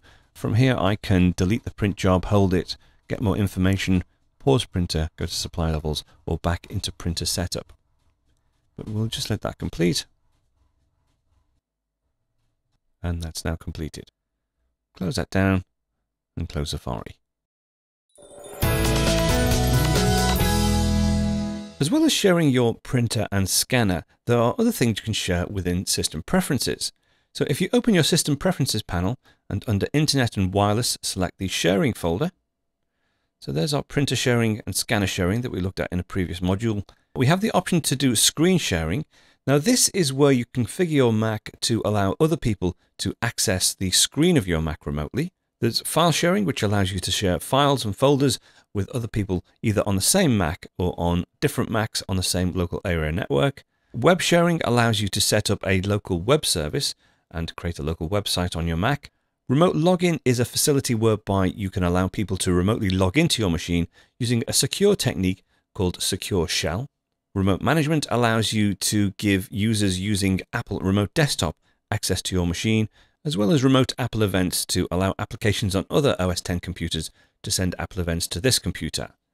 Xgrid sharing is a way of creating a distributed group of computers all sharing various tasks, mainly used in the scientific field, to be honest. Internet sharing allows you to share your local internet connection with someone else, say on a wireless device, and then Bluetooth sharing to allow you to copy and transfer files using Bluetooth. But for this section, we'll just look at file sharing. This is the ability to set up file sharing either locally on the same machine or to other Mac users across your local network. Now, before we switch on file sharing, I'm going to change my computer name. Currently, it's Screencasts Online MacBook Air, which is a bit long and unwieldy. So what I will do, in fact, let me take the name off completely. I'm just going to change this to MacBook Air 11. So this is the 11-inch MacBook Air, and hit return. Okay, so computers on your local network can now access your computer at macbook-air-11.local. You don't need to worry about that too much because you will actually see MacBook Air 11 appear on the other machine once you switch on file sharing. So let's go ahead and switch on file sharing. Right, file sharing is now on. So currently by default we have a shared folder. Now this is my public folder. OS X creates a public folder for every user that has an account on the machine. And that public folder has some default permissions. So I can read and write to that folder, but everybody else basically can only read that folder. Now if I open the Finder, let me just go across to the Finder. Now you'll find your public folder within your home folder, and then as well as desktop, documents, downloads, movies, music, etc., there is the public folder. Within the public folder is a special folder called Dropbox. Okay, let me show you how this works. This PDF, let's say I wanted to share this PDF on the network so that other people could access this file, but only read the file. I don't really want them to edit it. So if I drag that and drop it into my public folder, and let's now go across to another machine and see what that looks like. So this is a crossover on a second Mac. This is on my Mac Pro, which is on the same local area network as the MacBook Air 11-inch. And if you notice in the shared section, we have MacBook Air 11. So it can actually see the machine across the network. So if I click on MacBook Air 11, it will initially connect me as a guest. And because I'm connected as a guest, it should show me my public folder on the other machine. And there we go, Screencast Online's public folder. If I click on the public folder, there we go, it shows you my Dropbox folder and also the PDF that I copied across on the MacBook Air. Now I can do several things. I can read this PDF fine. So if I highlight the PDF and hit spacebar, I can read it in Quick Look fine. I can open it with Preview. I can even drag a copy off. So if I wanted a copy on my desktop, I can just drag it and that's now on my desktop. What I can't do though is to edit this file or delete it. The permissions of the public folder for Screencast Online on the MacBook Air don't allow me to do that. So if I try to delete by Command backspace and then try and delete, I'll need to enter my admin password on this machine, but I can't delete it because I don't have permission to access some of the items. So that's the public folder. Now if I wanted to copy a file from my Mac Pro across to the MacBook Air using the same technique, if I drag this, say this image file, you'll see that I can't drop it onto the public folder. I get the symbol on the icon to indicate that I can't actually copy that. I don't have permission to copy it. But if I copy it to the Dropbox on the remote machine, so there's the Dropbox and release, you can put items into Dropbox, but you won't be able to see them. Do you want to continue? So we'll say OK. Now that's a sort of protected folder. I can't see the contents, but I've dropped that file into the Dropbox and the person on the MacBook Air should be able to see that. So let's go across to the MacBook Air and have a look in the Dropbox. So back over to the MacBook Air, and if I open my Dropbox folder, there's the image from the Mac Pro. Now, if you don't want people to have guest access to your Dropbox folder, and by the way, I should point out, the Dropbox folder is nothing to do with the third-party service called Dropbox. That's just a coincidence. So this is the Dropbox that's built in to Mac OS X. But if you want to stop guest access to your shared folders, what you can do is go to Show All, go to Users and Groups, and then you will find there a guest user. You might have to uncheck the lock to prevent further changes, but mine is unlocked, so if I take that off, right now the guest user is unable to connect to shared folders.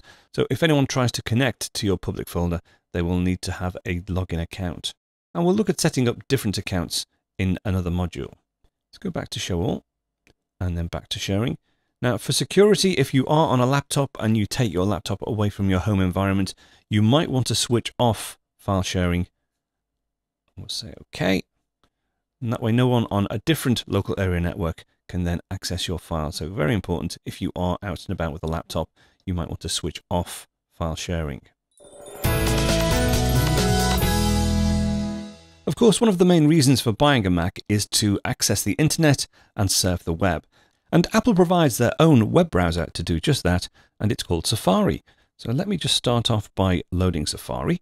If I access it from the dock, by default, I have my home page, and the home page being the page that opens when I first open the browser as apple.com/start page. Now, obviously, I can click on any of the links within this page to navigate to another page, or I can go up to the URL bar either by moving my mouse cursor up and clicking on the favicon next to the URL and retyping, or if I'm somewhere else in the page, just do a Command L and that will highlight the URL for you. Let's go to the BBC website, bbc.co.uk, and let's go to the news site. Now let's say I wanted to have this as my home page. I can change that in Safari Preferences. If I just go to Safari and down to Preferences, currently my home page is apple.com/start page. Let's set it to the current page. And now if I close Safari down, in fact we'll close it completely, either Command Q or quit Safari. Let's start it up again, this time through Spotlight, SAF, Safari, and that will load that page as my new home page. Safari also includes integration with the three major search engines, Google, Yahoo, and Bing. Now, to get to the Google search panel, I've currently got it set to Google. You can select any of these, but I'll leave it at Google. Again, if I'm on the page and I want to jump straight to that search panel, all I need to do is Command Option F, and that will move the cursor to the search panel. Let's do a quick search. And that takes me to a standard Google search. As well as a standard Google search, there is another search within Safari, and that's to search an actual web page. So for instance, if I go across to Screencast Online Extra, this is just a page about my weekly tutorials. Let's say I wanted to search to see, it's quite a long page, lots of information. Let's see if I wanted to check out if there was any information about Automator. I can do Command F, and that produces this little panel below the bookmark bar. So you can see here, it's already pasted in Screencast Online. There are 13 matches. If I just click on the X and start typing Automator. So I've typed auto, it's found 3 matches, and it's highlighted the first match on the page automatically. Now I could use these small arrows next to where it says 3 matches to actually move through and look at all the different results. But let's carry on. There we go, Automator. And let's take me straight to that particular page. This is just a page illustrating some of the different tutorials that are available. Okay, let's say done. And let's go back to the search page. And you can use that Command F on any web page that you load. Let's go back to the BBC News page. Now, of course, as a trackpad user, I could have used a 2-finger swipe. So if I do a 2-finger swipe to the left, that brings that Google search back for me. A 2-finger swipe to the right, and I'm back on the BBC News page. Now, Safari also supports tabbed browsing. Let's say perhaps we want to stay on this page, but we want to do another search, but have those results in a separate tab. I can create a brand new tab just by pressing Command T, and that gives me a new tab, and we get this new top sites display, but more about that later. So now if I want to do another search, again, I can do Command Option F. That takes me to the Google search panel, and I just type in another search term. Now you'll notice as I'm typing, we also have suggestions. So it's found the MacScreencastGuide.com, and that was the search term I was going to look for, but also recent searches as well. So my recent search for Screencast Online is still in place. And I could, at this point, if I wanted to, change the search engine. Let's go ahead and select the MacScreencastGuide.com, and there we go, another search. Click on the link, and that opens the page. Let's create another tab, Command T, and this time let me click on one of these entries within top sites. Let me go to Wikipedia. Okay, so that's now 3 tabs, and again, Command T for a 4th tab, and let's go across to YouTube. Now, it is possible to resort these tabs. So for instance, this second tab, if I wanted this to appear at the end of my tabbed list, I can just drag it across. And similarly, this first one, I can put into the second position. I can also drag these tabs off into separate windows. So if I click and drag, you'll see that tab has now become a completely separate Safari window. And let's do that with YouTube as well. So click and hold, drag down, and that's a new Safari window. If I want to merge all the windows together, I just go to Window, Merge All Windows, and that puts the 3 separate Safari windows into a single window, again with 4 tabs. Now, if I would like to save these tabs for later, let's say that's a suite of tabs that I've built up during some research, what I can do is go to Bookmarks, and then add bookmarks for these 4 tabs. So if I select that, and then select the Bookmarks bar, leave it as Saved Tabs, and say Add, you'll see over here on the Bookmarks bar, I have this option for Saved Tabs. Click on that and that will reopen them. Let me close these tabs down. Click on Save Tabs again, and they open again. If I want to navigate the tabs just using the keyboard, I can use Control Tab, and that will take me to each tab in turn. Control Shift Tab takes me back. To delete those saved tabs, all I need to do is go into my Bookmarks section. And you'll see here under Bookmarks bar, I have my saved tabs. Just select the entry, Command Backspace, and they're gone. The Bookmarks bar is very useful and a very quick and easy way to navigate around your bookmarks. Let me close this down again. For instance, these bookmarks have been assigned by Apple. These are just standard bookmarks installed with the standard Safari. You can see I have Apple, Yahoo, Google Maps, YouTube, Wikipedia, and then some groups of tabs as well. So Apple is in the first position. So if I use Command 1, that will actually take me to the Apple bookmark. Command 2 to Yahoo. Command 3 to Google Maps.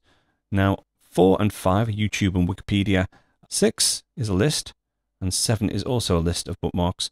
So consequently, Command 6 won't actually do anything. It has to be a single link for the command actions to work. Let's go back to the BBC News site.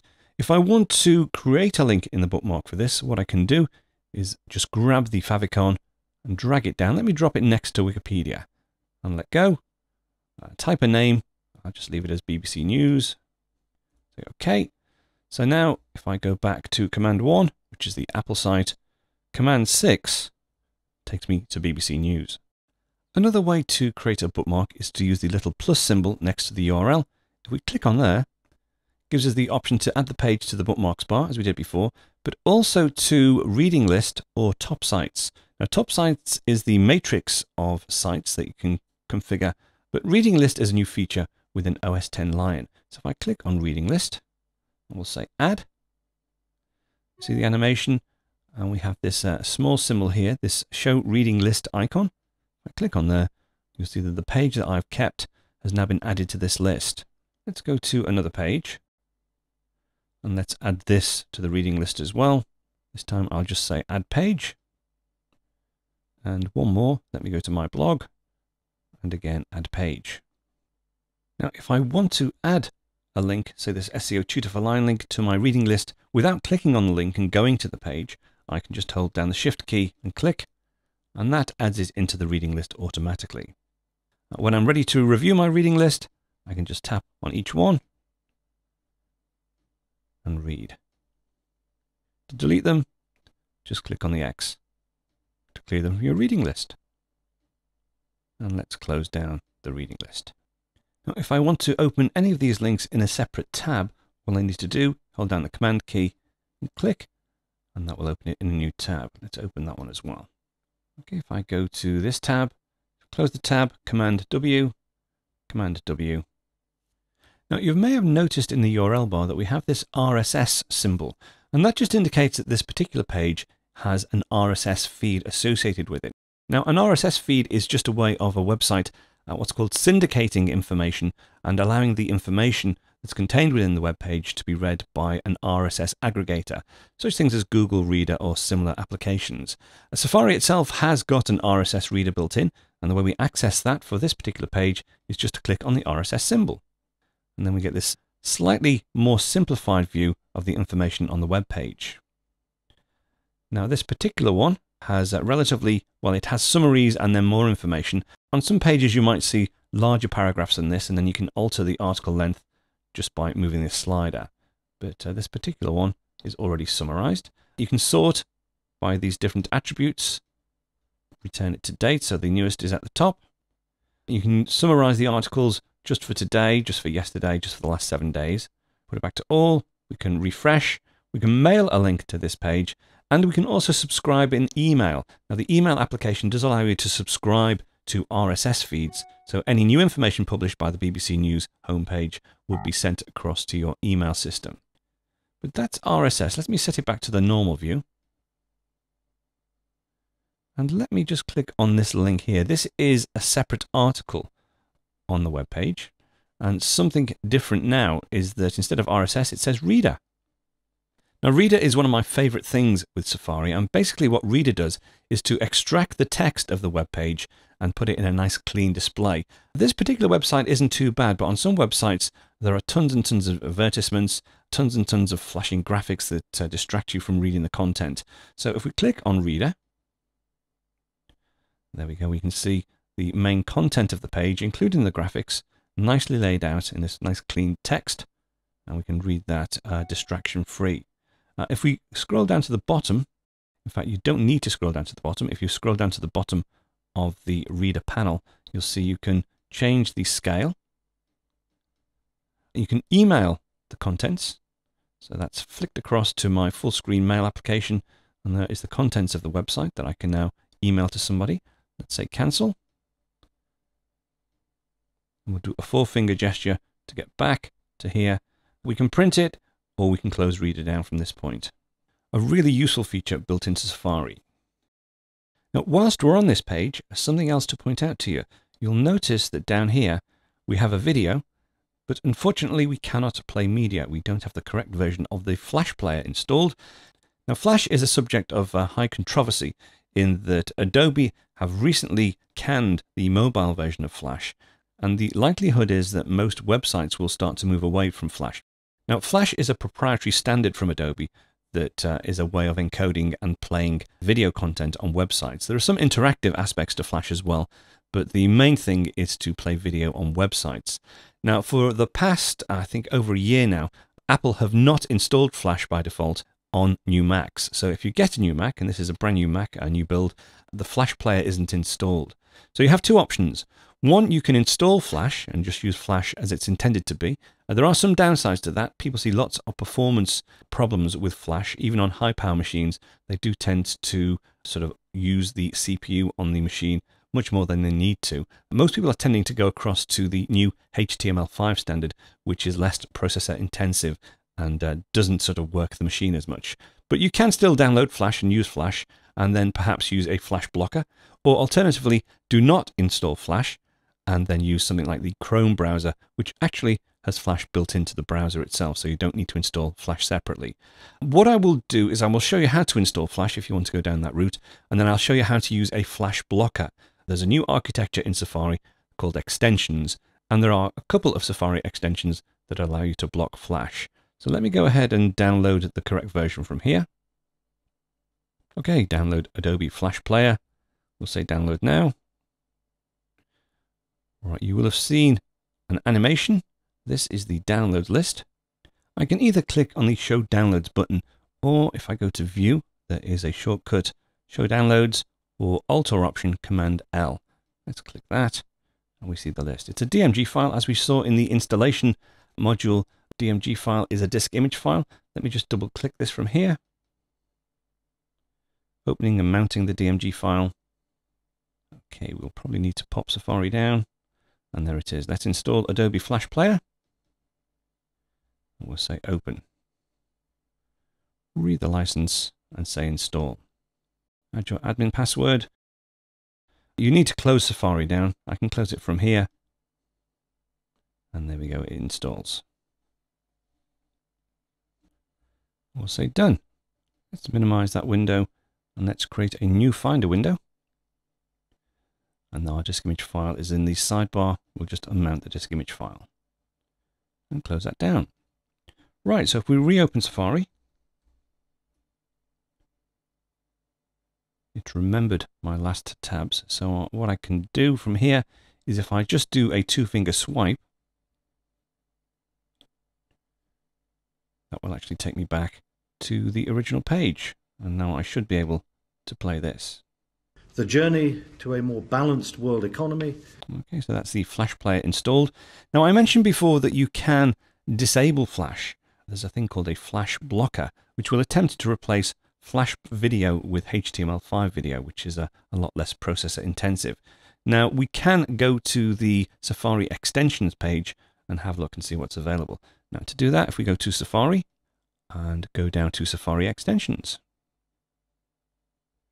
So this is the Safari extensions gallery. There are tons and tons and tons of different extensions that you can install into Safari to do all sorts of different things. The one I want is this one, Click to Flash. We'll install now.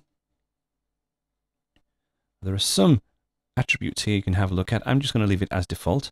So if I close this down, and let's refresh the page. Now it looks the same. If I click on it though, the Flash plugin has detected that it's a Flash video. So sometimes if there is an alternative video, such as the HTML5 video, I'll show you that on YouTube, it will play the HTML5 video. But in this instance, there isn't. There is only the Flash. So you can either leave it, and then the Flash player won't kick in and start heating up your machine, or you can just play. The journey to a more balanced world. Let me show you on YouTube. If I go across to YouTube, you'll see here this banner is Flash. Let's search for one of my Screencast Online videos. This Scrivener show.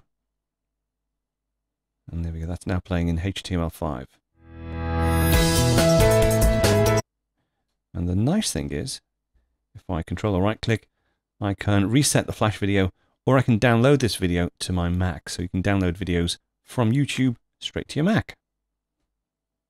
One feature of Safari that most people tend to forget about is the ability to create web clips. Now, web clips are segments of web pages that can be added to your dashboard. And these clips can be sort of dynamic. They get updated in real time. And one neat thing I've seen people doing is to go across to the iPod Nano page. Now, this is the new iPod Nano. And you can see here this Mickey Mouse clock. It actually is a live rendering, a live HTML5 rendering of the iPod Nano Mickey Mouse clock, which shows the real time and date. So you can see it's the 16th today, and it's about 7 minutes past 3. What you can actually do is to embed just a small segment of this web page onto your dashboard. And the way to do that is go to File, and then say Open in Dashboard. So now we need to select a part of the web page. So let's roughly position it over there. Okay, and now that I've clicked, I have these handles that I can drag. Let's drag the whole image of the Nano. Okay, once we've got that, we just say Add. And there is my clip. And let's position that here. Now you can see there's the original dashboard clock, and this is the real-time updating from the web page, showing that we actually do have the correct time to the second. While I'm on the dashboard, I haven't really covered it in this series of modules, But the dashboard, some people like it, some people don't. It's nice to have. What you can do is you can configure it. We've already installed the dash cards in. If I want to delete any of these elements and replace them, you can just go down here, click on the plus button. These are some of the additional widgets that are available to you. If you want to manage the current widgets, just click on here. So if I wanted to remove dash cards, I could just hit this minus. Do you want to move the widget to the trash? We'll say OK. And then if we delete, or rather close this window, again click on here, we get these little X's above the existing widgets, so we can remove them from the desktop if we want. Let's say add a new one in, ski report. And most of these widgets have a little information panel at the back that you can configure. But that's just a slight aside. Let's put these back. Oh, by the way, mission control as well. It becomes part of mission control, so you can slide to it and it appears on mission control as well. If you want to switch that off, all you need to do, let's go out of mission control. Let's go to system preferences. And then in system preferences, if you select mission control, take off show dashboard as a space. Close that down, we'll close that. Now if I go into mission control, the dashboard doesn't appear. Now this also means we can't get to the dashboard by using the four-finger gesture. The way we do it is to use function F12, at least on this machine. If you look in your mission control preferences, you'll see which keyboard combination will work on your keyboard. But if I hold down function and F12, this time the dashboard is overlaid on top of our desktop. So it's that's the more traditional way of displaying the dashboard. And as you can see, the Mickey Mouse clock is still running. And then function F12 to remove the dashboard. You can get to your history from the menu bar. This will show you all your history. Or you can go to the top sites. And then in top sites, you can get a graphical view of your history and use this sort of quick look or carousel type view to see all your web pages. You can search here as well. So if I search for Nano, there's my Nano. You can clear your history from here as well. If you don't want things to appear in your history, what you need to do is go into Safari and then select private browsing.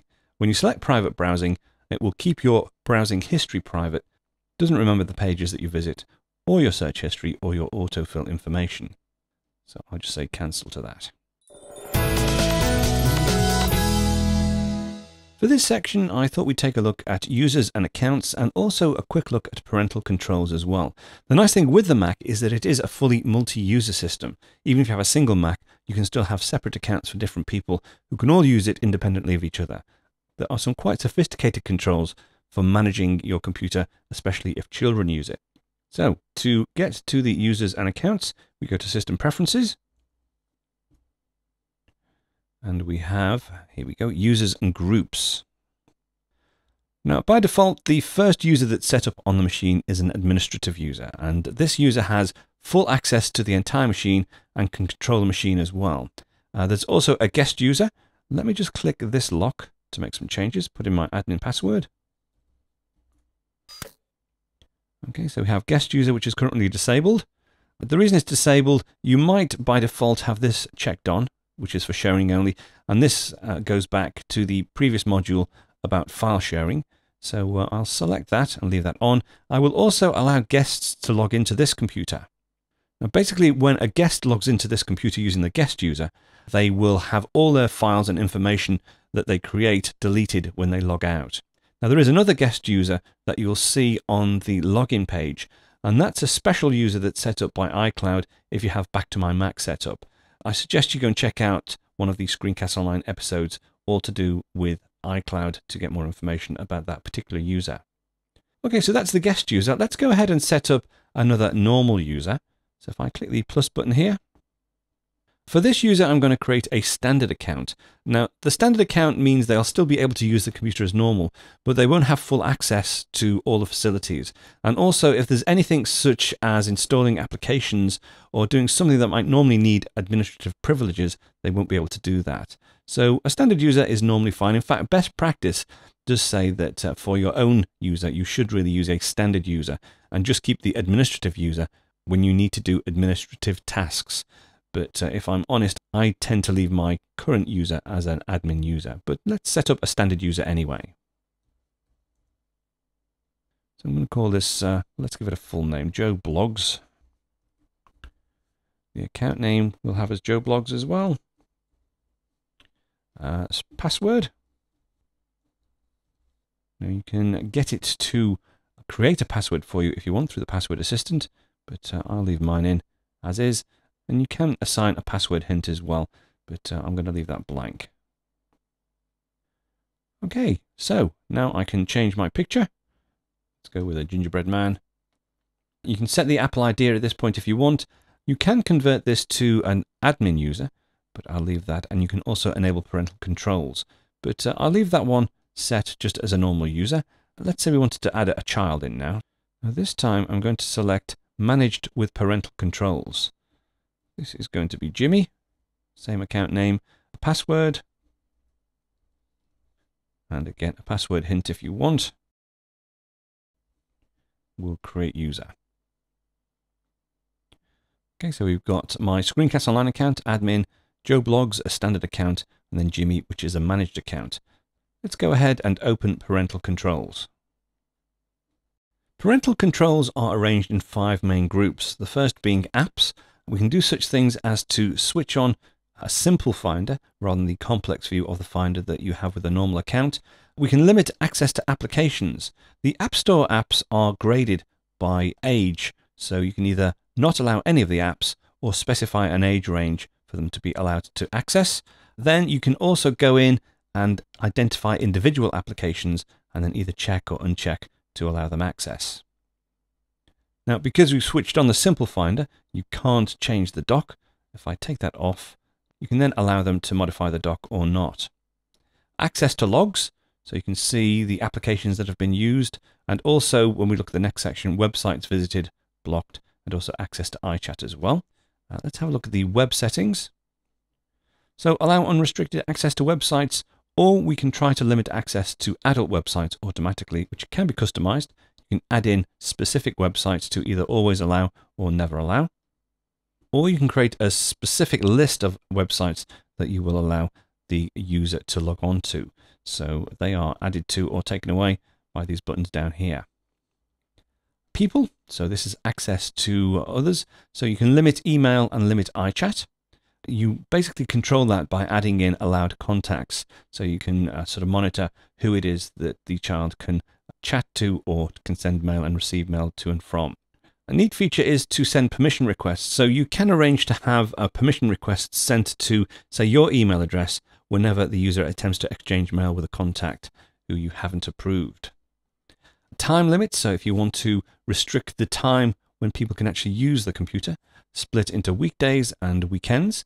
So you can limit the computer use to a number of hours or minutes. So if we check that, you can see we can move this slider down to just half an hour a day or 8 hours a day, etc. Similarly for weekend time limits and also for bedtime. So we can specify that we don't want the person to access the computer during these specified hours, separately for school nights and for weekend, which again is a neat touch. And then on other, hide profanity in dictionary, limit the printer administration. You can limit CD and DVD burning to prevent any pirating of CDs and DVDs. And the last option, to disable them from changing their password in the users and groups preference pane.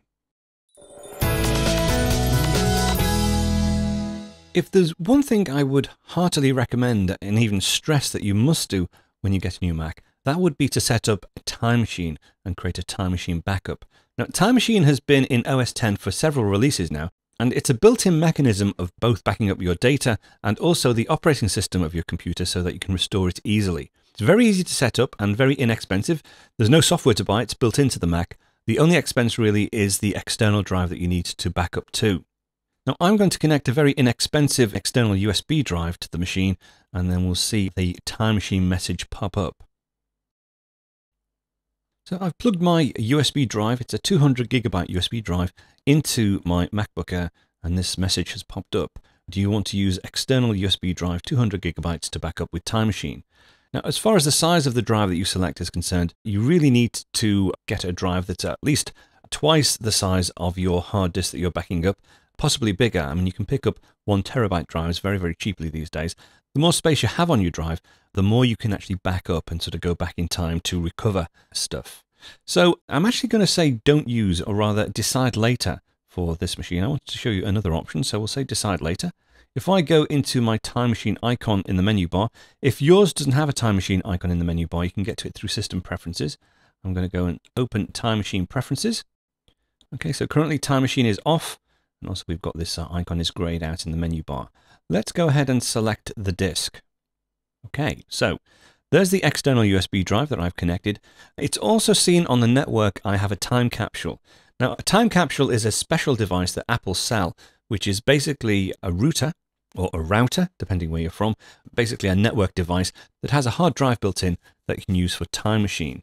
But you don't need to have a time capsule. You can use any standard USB drive or FireWire drive, or look into the future, any Thunderbolt drive that you can connect to your machine. Okay, let me select the USB drive, and we'll say use backup disk. Now I'm going to just switch this off for a second because I don't want it to start yet. I want to have a look at the options. So the panel at the top of this box are exclusion items. So let's say, for instance, well, this is only going to be 22 gigabytes. The full backup is going to be 22 gigabytes, and it will back up everything it needs to restore your machine to the point whereby you last ran Time Machine. You can also go in and pull out individual files or folders and restore them to your computer as well. But you might want to exclude stuff. I mean, you might want to exclude, for instance, my downloads folder. So if I click on the plus sign, let's select downloads. Say I have stuff in there that I don't really want backing up because it's temporary. I can just say exclude. And that will reduce the size of my Time Machine backup only by 15 megabytes. But if you do have folders or files that you don't really need backing up, you can go in and exclude them from this particular point. Options to back up while on battery power. So if you're not connected to a main supply, you can still back up. Notify after old backups are deleted. Basically what will happen is Time Machine will keep backing up your system until the Time Machine backup drive is full, and then it will start to delete some of the older backups, so that it should sort of rotate and keep your most current backups up to date, and then delete older backups when it starts to run out of space. This option to lock documents 2 weeks after last edit is a new feature. Within Lion there is the option to autosave documents, and you can actually lock your documents after 2 weeks to prevent any accidental changes to those documents. Or you can make it longer or shorter, or you can take that off completely. I leave it as the default. Okay, so with those changes made, I'll say save, and then I will switch Time Machine on. And basically that's it. Time Machine will run automatically. As you can see, the next backup is today at 15:57. If you want to kick it off straight away, I can just say backup now, and that will then start. And you'll see in the icon, in fact, quite neatly, the icon is working anti-clockwise to show that it's actually running. So this is going to take a little while to back up the 16 gigabytes over USB. So I'll leave that running, and then we'll have a look once it's completed. So that Time Machine backup has now completed. Actually, it didn't take too long, just over half an hour to do the full machine. So how are we going to test this? Well, let me put the system preferences down and let me open Finder. And what we will do, let's go to my documents and let's delete this images folder.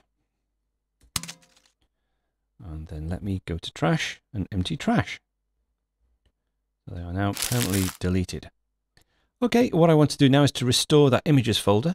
So if I go to Time Machine and say enter Time Machine, you'll notice a subtle difference. Here we go. Right, the standard desktop drops out the way.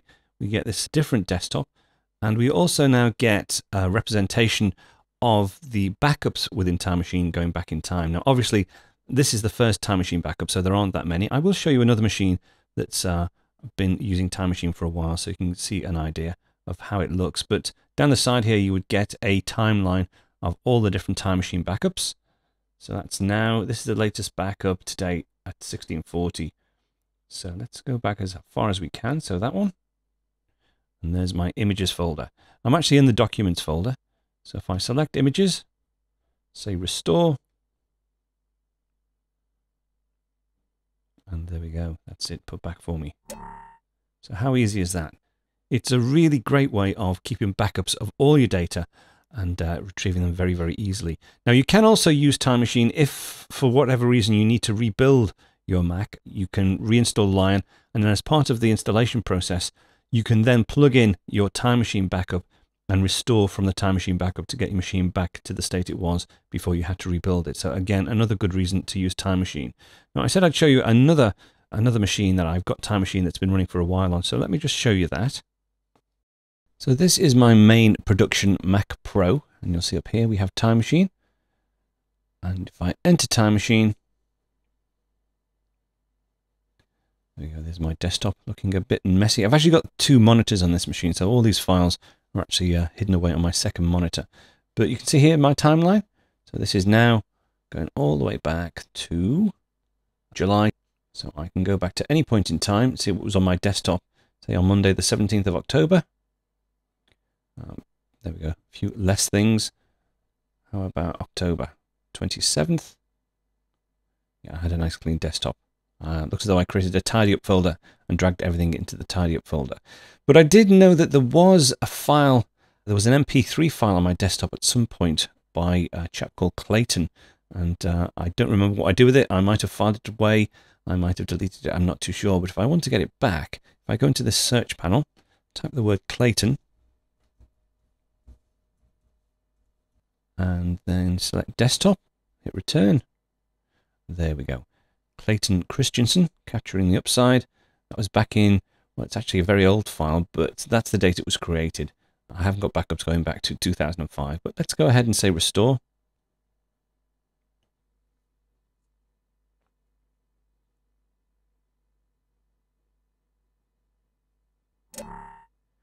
Okay, and there it is. There's my MP3 file.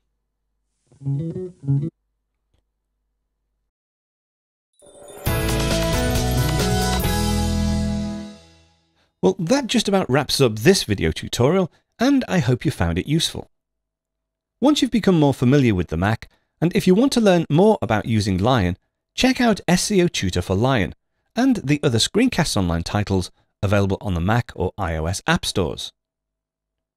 You can also visit the website screencastsonline.com to learn more about becoming a member and how you can receive a brand new video tutorial every week covering all sorts of Mac and iOS topics. As well as the new tutorial delivered automatically each week, members also get immediate access to over 300 videos, all designed to help you get the most out of your Mac, iPhone or iPad. So this is Don McAllister signing off, and I look forward to speaking to you next time.